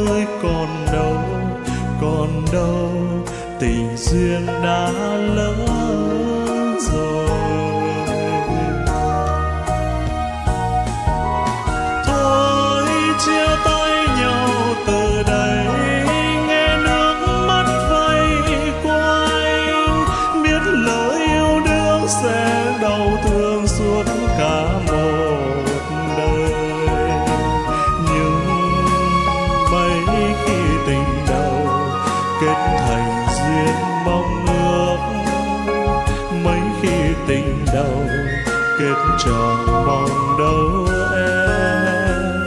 Xin từ giá đường phố trắng mưa mau, làm chim bay mỏi cánh, nước mắt đêm tà tư.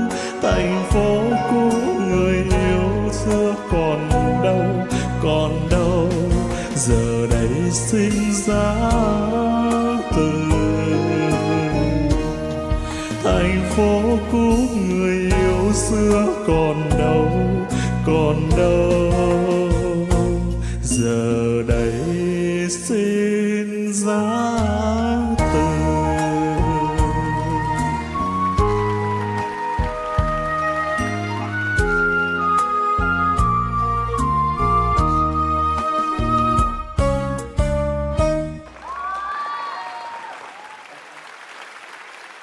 Xin cảm ơn Vũ Đoàn, cảm ơn Nhân.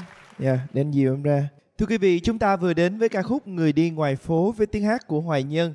Và bây giờ xin mời 100 khán giả có mặt tại trường quay sẽ bình chọn cho phần thể hiện vừa rồi. Thời gian dành cho quý vị bắt đầu.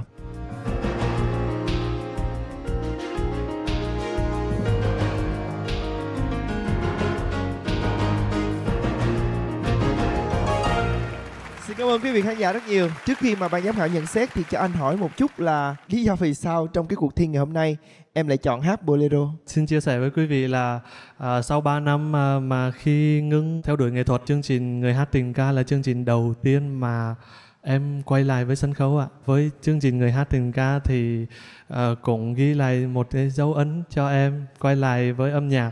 Nhưng mà điều đó cũng có nghĩa là em muốn thay đổi dòng nhạc mình theo đuổi. Đó là dòng nhạc trữ tình, bolero và dòng nhạc quê hương. Với thời điểm hiện tại, có thể trước đây thì em còn khá là trẻ và thiếu những cái sự xúc cảm.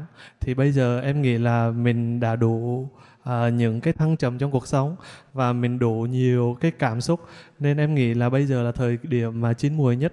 Khi em đến với dòng nhạc bolero trữ tình thì nó sẽ tròn vẹn khi mà em truyền tải đến quý vị khán thính giả hơn. Vâng, cảm ơn Nhân rất nhiều, anh đã hiểu cái câu chuyện của em. Và chúng tôi xin mời phần nhận xét của ba vị giám khảo. Xin mời nhạc sĩ Đức Huy. Muốn chia sẻ với Hoài Nhân rằng bolero trữ tình không phải là một loại nhạc dễ hát. Nghe thì rất dễ, nghe thì có vẻ nhiều khi mình đoán trước được là cái câu hát nó đi đâu. Tuy nhiên cái luyến láy cũng như là cái mà quan trọng nhất là cái tâm hồn của mình có bolero đủ hay không. Tôi hiểu là em đang muốn cái thử thách mới khi mà em quay lại. Và nếu mà em kết với cái dòng nhạc bolero này thì tôi chỉ có một lời khuyên là em sẽ phải đầu tư thêm rất nhiều thì giờ cũng như là tập dượt để mà lắng mình vào cái dòng nhạc đó. Xin cảm ơn em rất nhiều. Xin cảm ơn ạ. Xin cảm ơn nhạc sĩ Đức Huy. Xin mời nam ca sĩ Quốc Đại. Quốc Đại hoàn toàn đồng ý với quan điểm của anh Đức Huy. Rõ ràng ở ca khúc trữ tình này thì về xúc cảm, về tình cảm thì Quốc Đại hoàn toàn chịu. Nhưng mà có lẽ nếu Nhân muốn theo đuổi dòng nhạc trữ tình này thì Nhân phải nghiên cứu rất nhiều để có thể mà làm một cách tốt nhất. Nhưng mà ở ca khúc lần này bạn thi đó là Người ngoài phố thì có một cái chữ mà Quốc Đại thiệt tình là khoái, quá khoái khi bạn hát ca khúc này. Đó là chữ bơ vơ bạn bỏ nhỏ. Người đi ngoài phố chừng bơ vơ. Quốc Đại quá chịu. Về tình cảm ở ca khúc này thì rõ ràng. Xin chúc mừng Hoài Nhân. Xin cảm ơn ca sĩ Quốc Đại. Cảm ơn Hoài Nhân rất là nhiều. Xin chúc mừng em. Em xin cảm ơn ạ. Có lẽ trong mỗi chúng ta, ai cũng mong muốn tìm kiếm được một nửa còn lại trong mảnh ghép hoàn hảo của tâm hồn. Nhưng số phận và tạo hóa vẫn luẩn khuất đâu đó. Những người vẫn đang tìm kiếm một nửa còn lại nhưng không thể nào tìm được mảnh ghép hoàn hảo, để rồi dằn vặt đau đớn về một chuyện tình đã qua. Mời quý vị ngay sau đây sẽ cùng đến với ca khúc Nửa hồn thương đau cùng tiếng hát ngọt ngào của Phương Thảo.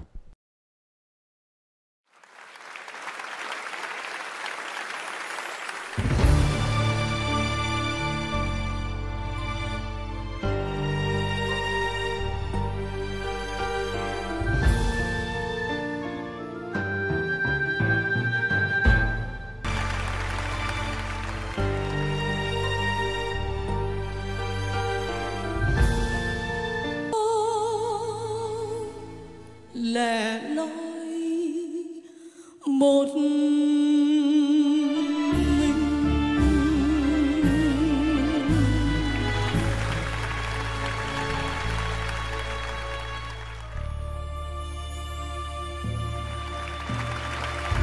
Xin chúc mừng Phương Thảo, em đã hoàn thành cái cảm xúc trong ca khúc Nửa hồn thương đau với phần thể hiện chạm đến trái tim của rất nhiều người. Và bây giờ thì 100 quý vị khán giả có mặt tại trường quay xin hãy bình chọn cho phần thể hiện vừa rồi của Phương Thảo. Thời gian dành cho quý vị bắt đầu.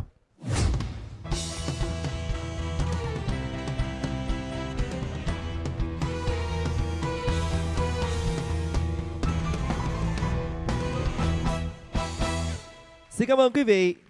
Bây giờ xin mời phần nhận xét của nhạc sĩ Đức Huy. Mời anh. Tôi nghĩ là chắc là bạn phải sung sướng bạn phải cảm thấy thỏa mãn, bạn thấy đã đó. Khi mà bạn hát cái bài vừa rồi, cái màn trình diễn, đúng không ạ? Và cho đến khi mà bài hát nó chấm dứt thì tôi thấy là hình như cái cảm xúc nó vẫn chưa rời khỏi cái gương mặt của bạn. Nó vẫn còn tiếp diễn. Tại vì bài này cái âm vực nó rất là rộng và nó đòi hỏi đó có trải nghiệm một chút về yêu đương, phải mất mát, phải đau thương. Bạn làm tất cả những cái yếu tố để mà mang cái cảm xúc của bài hát vừa rồi ra rất là rõ rệt, rất là đẹp. Khi mà bạn chú tâm quá nhiều đến cái kỹ thuật thì những cái chữ, cái nhả chữ của bạn gần như là nó quá đều đặn. Chẳng hạn như tôi ví dụ là khóc lẻ loi một mình. Thì nếu mà bây giờ chúng ta nói chuyện đó thì chúng ta sẽ không thể nào mà nói là khóc lẻ loi một mình. Nó sẽ mất cái tình cảm đi. Cái chữ một mình nó phải được xử lý nhẹ nhàng hơn. Và cái điều đó nó phải được áp dụng cho tất cả những cái câu của cái bài Nửa hồn thương đau này. Xin cảm ơn bạn rất nhiều. Em xin cảm ơn nhạc sĩ ạ. Xin cảm ơn nhạc sĩ Đức Huy. Và xin mời ca sĩ Cao Thái Sơn. Anh là người sống rất nhiều cảm xúc. Nếu để nói về chê ấy, riêng tiết mục này thì anh chẳng có gì để chê. Có một cái đặc điểm như này này, anh muốn nói đây mới là bài hát mà anh cảm thấy ưng ý nhất. Em lựa chọn bài rất tốt. Em cảm ơn anh ạ. Anh hay có những cái trò chơi thót tim lắm, cho nên là cứ bình tĩnh. Thế nên từ cái lúc anh nhận xét ở bài trước đến giờ là em không dám nhìn thẳng vào mắt anh. Em chỉ có dám nhìn lấm lét thôi. Bây giờ nhìn thẳng anh này. Em có một giọng hát rất đặc biệt. Âm vực của em khi đi xuống nghe rất đã. Khi mà em hát lên cao những cái quãng cao á, nghe cảm giác giọng nó xé ra. Đấy là những bản chất của những giọng tự nhiên, bẩm sinh khi mà sinh ra đã có, chứ không phải là do học mới có được. Em xin phép ban giám khảo cho em có thể bộc bạch một đôi chút được không ạ? Thật ra thì em là sinh viên của trường Đại học Sư phạm Hà Nội 1, cũng có học ngành sư phạm âm nhạc, nhưng mà chỉ học nhạc để dạy các bạn nhỏ thôi, chứ em cũng không theo con đường hát chuyên nghiệp.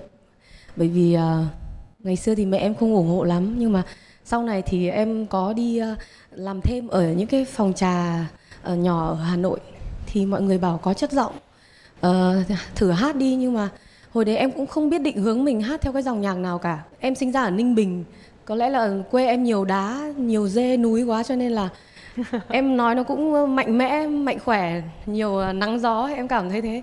Cho nên là mọi người mà lúc đầu đi hát, mọi người bảo hát kiểu gì mà cứ hát hùng hục như thế. Nhưng mà từ lại đến thời điểm này thì em cũng nhận được nhiều lời góp ý, và đến giờ này thì em cảm giác là cái tâm hồn của em ngay từ bắt đầu khi hát là lúc nào cũng có.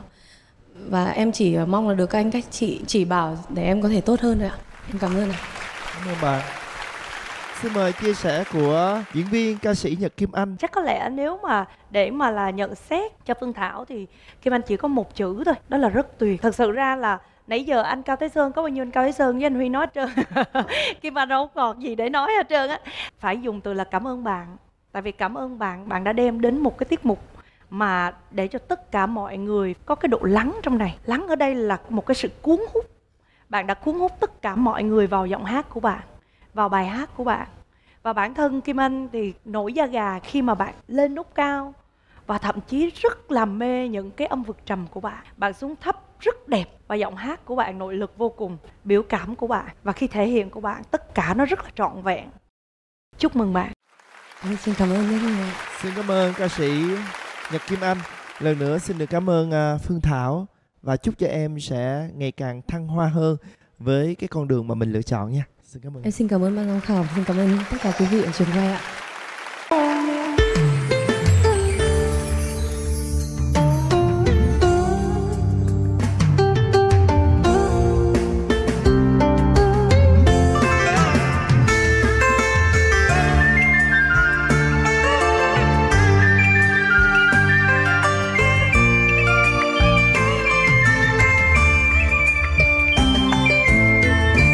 Từ lúc quen nhau chưa nói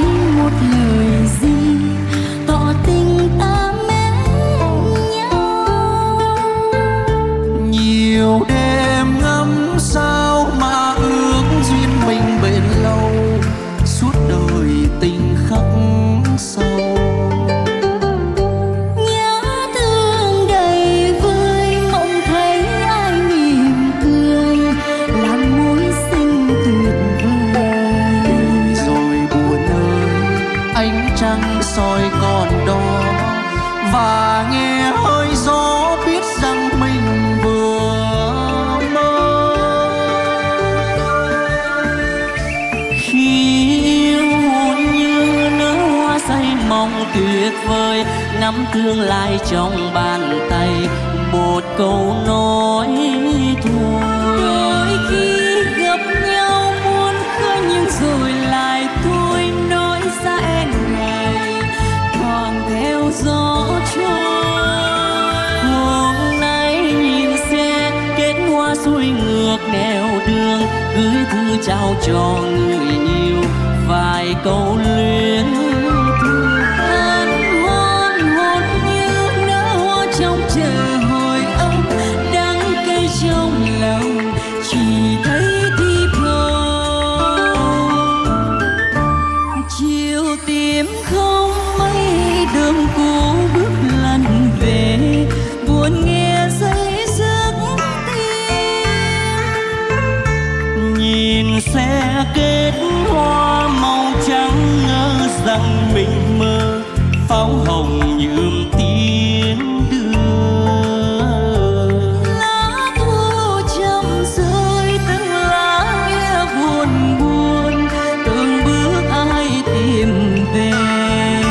Rộng vòng tay đón em nhưng nào thấy, sầu dâng lên tim biết bao giờ cho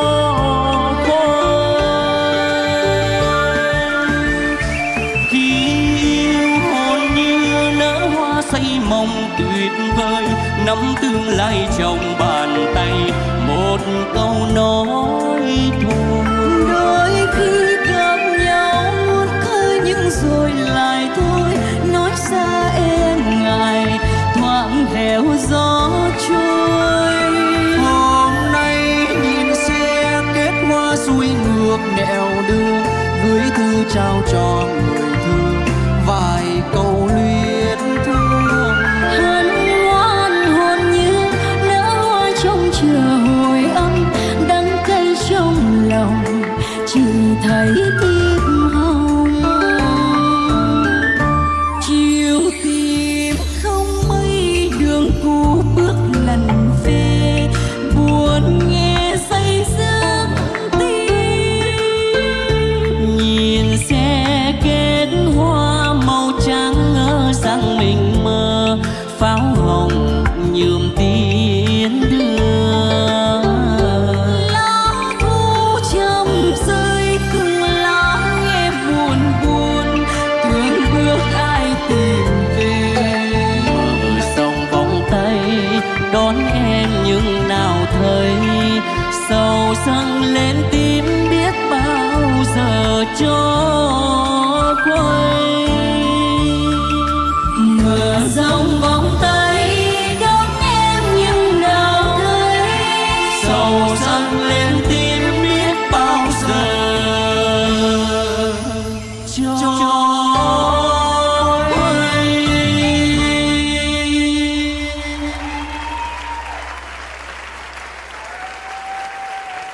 Xin chúc mừng 6 thí sinh đã hoàn thành phần thi của mình ở vòng đầu tiên với ca khúc Sầu Tím Thiệp Hồng. Bây giờ chúng ta sẽ cùng đến với phần chấm điểm của 3 vị giám khảo cùng với 100 khán giả có mặt tại trường quay. Thời gian dành cho quý vị bắt đầu.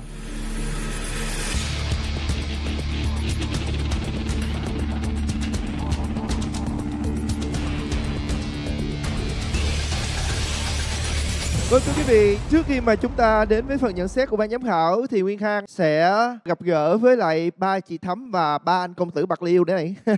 Đầu tiên chúng ta sẽ cùng làm quen với cô gái rất dễ thương. Chào em. Dạ chào anh. Em tên gì và đến từ đâu? Dạ em tên Sơn Ca. Sơn Ca, tên của một loài chim. Dạ. À, em đến từ đâu, quê ở đâu? Dạ em ở tại thành phố Hồ Chí Minh luôn. Thành phố Hồ Chí Minh. Công việc chính đang là ca sĩ đúng không? Dạ đúng rồi. Sơn Ca. Vâng thưa quý vị. Dạ. Còn bây giờ chúng ta cùng đến với chàng trai này. Bạn giới thiệu đôi nét về mình đi. Em tên là Tùng Anh, hiện tại đang ở Sài Gòn và là ca sĩ tự do. Thưa quý vị, hai bạn này đến từ thành phố Hồ Chí Minh hết.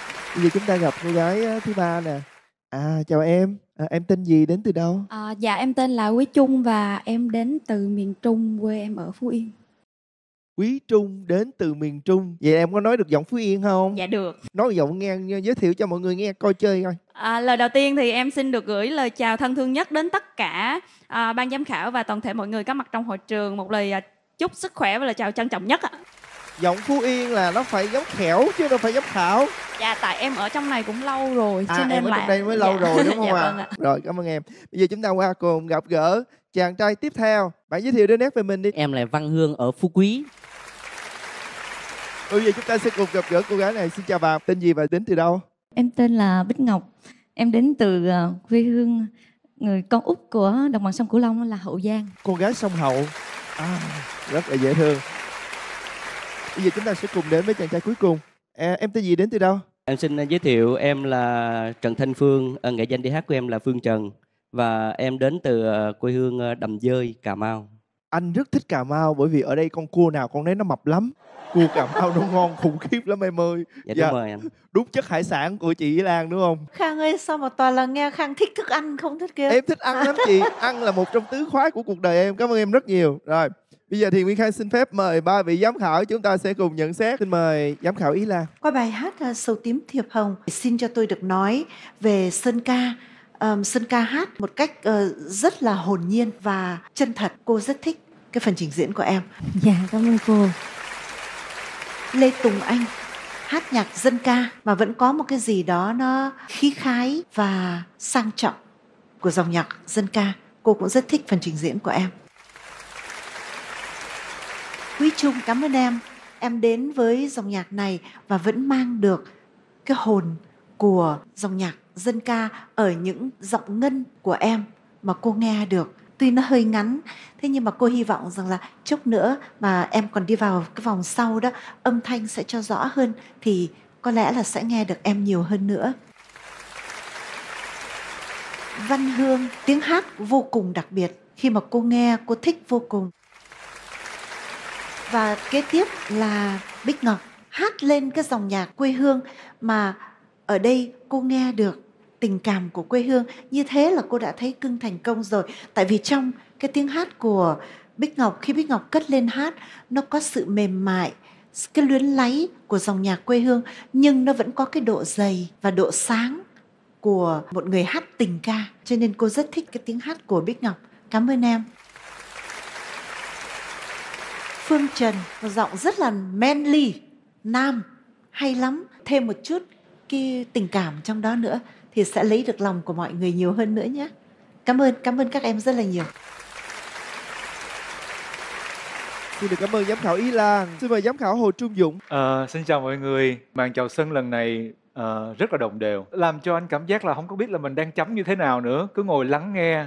Nhưng cái mặt dở của nó là để nghe được sự khác biệt giữa giọng của những ca sĩ ở đây là một điều hơi khó. Cái chất giọng của chúng ta, cách xử lý của chúng ta, anh nghĩ nó cũng chưa có tạo lên cái nhiều nét riêng cho mỗi con người. Mà với ca sĩ thì anh nghĩ ngoài cái việc là giọng hát đẹp, tình cảm là phải có rồi, nhưng cái nét riêng nó cũng phải rất là quan trọng. Khi nghe cái giọng biết của ai, nó vô cùng quan trọng. Anh chỉ mong rằng là vòng sau, những ai đi tiếp được thì hãy đừng có đặt nặng cái việc đẹp nữa, bởi vì cái sự luyến lấy kỹ thuật các bạn nghĩ rất là tốt rồi, nó sẽ đẹp tự nhiên rồi. Bây giờ mình hãy để mình là mình, để mình có cái riêng của mình hơn.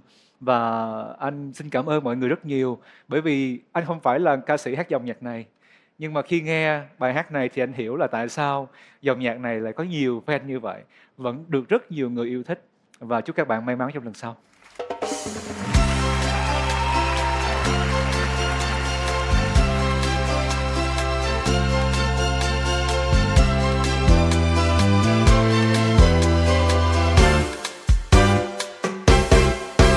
Trường trên bến khi chiều nắng chưa phai, từ xa thấp thoáng muôn tà áo tung bay, nếp sống vui tươi nối trên nhau đến nơi đây. Sài Gòn đẹp lắm, Sài Gòn ơi, Sài Gòn ơi. Cửa xanh như nước trên đường vẫn qua màu, người ra thăm bến câu chào nói xôn xao, phố xa thanh thang nối chân nhau đến chung vui. Sài Gòn đẹp lắm, Sài Gòn ơi, Sài Gòn ơi. La la la la la, la la la la la, tiếng cười rộn rã than hòa niềm vui say sưa. La la la la la, la la la la la, ôi đời đẹp quá tràn bao ý thơ.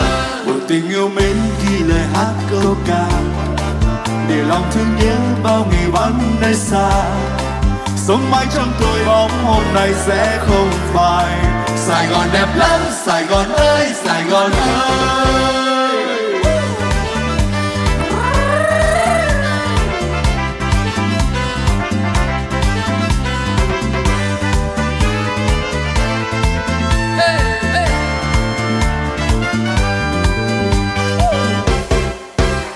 Trên bến khi chiều nắng chưa phai, từ xa thấp thoáng muôn tà áo tung bay, phố xá vui thang đôi chân nhau đến nơi đây. Sài Gòn đẹp lắm, Sài Gòn ơi, Sài Gòn ơi. La la la la la, la la la la la, tiếng cười cùng gió tràn hòa niềm vui say sưa. La la la la la, la la la la la, ôi đời đẹp quá tràn bao ý thơ. Một tình yêu mến ghi lời hát câu ca, để lòng thương nhớ bao ngày vắng nơi xa. Sống mãi trong tôi mong hôm nay sẽ không phai. Sài Gòn đẹp lắm, Sài Gòn ơi, Sài Gòn ơi. Sống mãi trong tôi mong hôm nay sẽ không phai. Sài Gòn đẹp lắm, Sài Gòn ơi, Sài Gòn ơi. Sài Gòn đẹp lắm, Sài Gòn ơi, Sài Gòn ơi.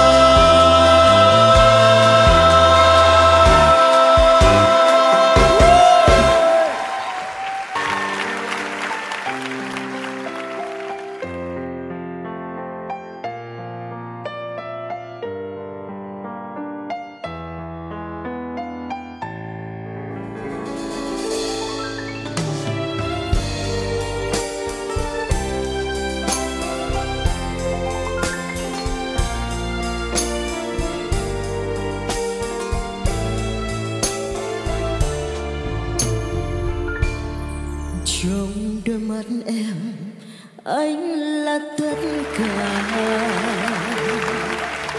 là tình yêu, là hạnh phúc em dấu yêu. Nhưng em ước sao mình gặp nhau lúc anh chưa gian buồn, và em chưa thuộc về ai. Sẽ cố quên khung trời hoa mộng, ngày hè bên anh tình mình đến rất nhanh. Em sẽ cố quên rằng mình từng đến trong nhau, rộn ràng như đã dấu yêu từ thuở nào.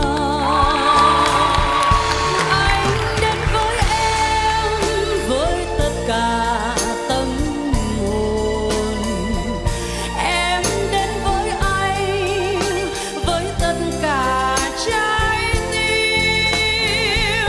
Ta đến với nhau muộn màng cho đớn đau, một lần cho mãi nhớ thương dài lâu. Trong đôi mắt em, anh là tất cả, là niềm vui, là mong ước trong thoáng giây. Em sẽ cố quên rằng mình đã đến trong nhau, nồng nàn như đã sâu yêu từ thuở nào.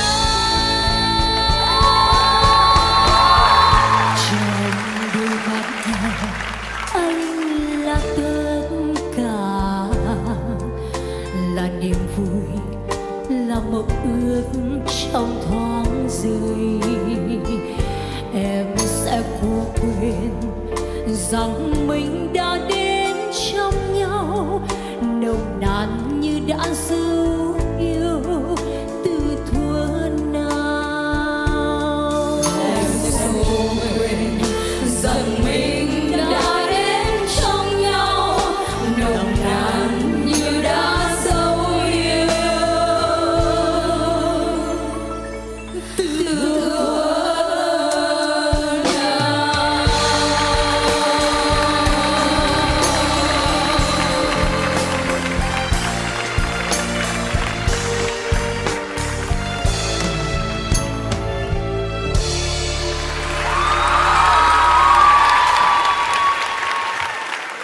Xin cảm ơn tất cả các bạn đã hát ca khúc này. Đây là ca khúc mà Thúy Vân thích nhất. Vân rất thích ca khúc này. Và ngày hôm nay tất cả các bạn hát dào dạt cảm xúc, mang lại cảm xúc không chỉ cho riêng Vân, không chỉ cho riêng ban giám khảo, mà tất cả quý vị khán giả đang ngồi đây. Xin cảm ơn các bạn rất nhiều. Đây là bài hát thứ 3 mà các bạn giữ vững vị trí của mình. Các bạn đang thể hiện bằng tất cả những tài năng của các bạn. Bạn số 2 thì Vân Sơn không bàn tới rồi. Lúc nào cũng là một cái nhân vật nổi trội trong từng bài hát. Số 3 thì làm rất tròn cái bài hát này. Em hát đúng nốt, vào đúng nhịp, tất cả mọi thứ, không có chê trách đâu được hết. Nhưng mà nó nổi trội hơn nữa thì có lẽ là bài này chưa phải là một cái bài riêng biệt của em. Nhưng mà em vẫn đứng vững cho tới bài thứ 3 này. Nhưng đặc biệt nhất trong bài này mà Vân Sơn vẫn thích đó là bạn số 8, bạn Chị Hường. Bạn hát hay và trình diễn tốt nhất trong bài hát này đối với Vân Sơn. Ý là xin đi ngược lại từ số 2, em Nguyễn Kiều Oanh. Em hát tất cả những bài hát, 2 bài trước đều chạm được trái tim của cô Ý Lan. Bài này đáng lý ra là cũng chạm được một lần nữa, nhưng cái độ dày của những nốt thấp vẫn chưa hit được. Thay vì mà em phải xuống dậy hết và niềm vui, không xuống được như vậy. Và niềm vui, và niềm vui, nó nhẹ một cái lướt qua thôi là em sẽ qua được tất cả những cái khó khăn đó. Và bây giờ nói đến Nguyễn Thị Anh Đào, cô Ý Lan vẫn có cảm nhận rằng là những bài hát nào mà nó có tiết tấu nhanh và nó có nhịp điệu hơn thì sẽ làm cho anh Đào nổi bật hơn. Và trong cái bài hát này nó đòi hỏi sự mềm mại, cách trang trải tấm lòng của mình, thì tiếng hát dày và thấp của anh Đào chưa có thể thể hiện đủ để cho cái sự tình cảm đó nó rào rạt hơn.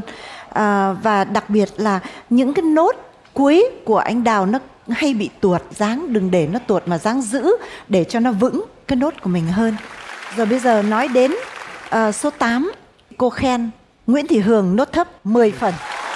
Những bài hát nhạc tình ca của mình và những nốt thấp là những nốt mà lấy lòng khán giả nhiều nhất để mà thể hiện được cái tình cảm của mình. Cô rất thích em trong cái bài hát này, ở những nốt thấp em hát giọng dày và rất đẹp. Chúng ta sẽ thảo luận để đặt cách một thí sinh tiếp theo. Đối với em thì tất cả các bạn đều rất là tuyệt vời trong bài hát Như Đã Dấu Yêu này. Vâng, nếu vậy thì bây giờ chị với Vân Sơn nè. Khi nãy em đã xin đặt cách bạn số 8 và Nguyễn Thị Hường mà không được. Dòng này một lần nữa em xin được đặt cách Nguyễn Thị Hường được không ạ? Chị nghĩ rằng là em không cần xin, tại vì chị cũng nghĩ Nguyễn Thị Hường xứng đáng để được đặt cách lần này. Như vậy thì trong đôi mắt anh em là tất cả. Đặt cách Nguyễn Thị Hường. Chúng ta có thêm một thí sinh đặt cách.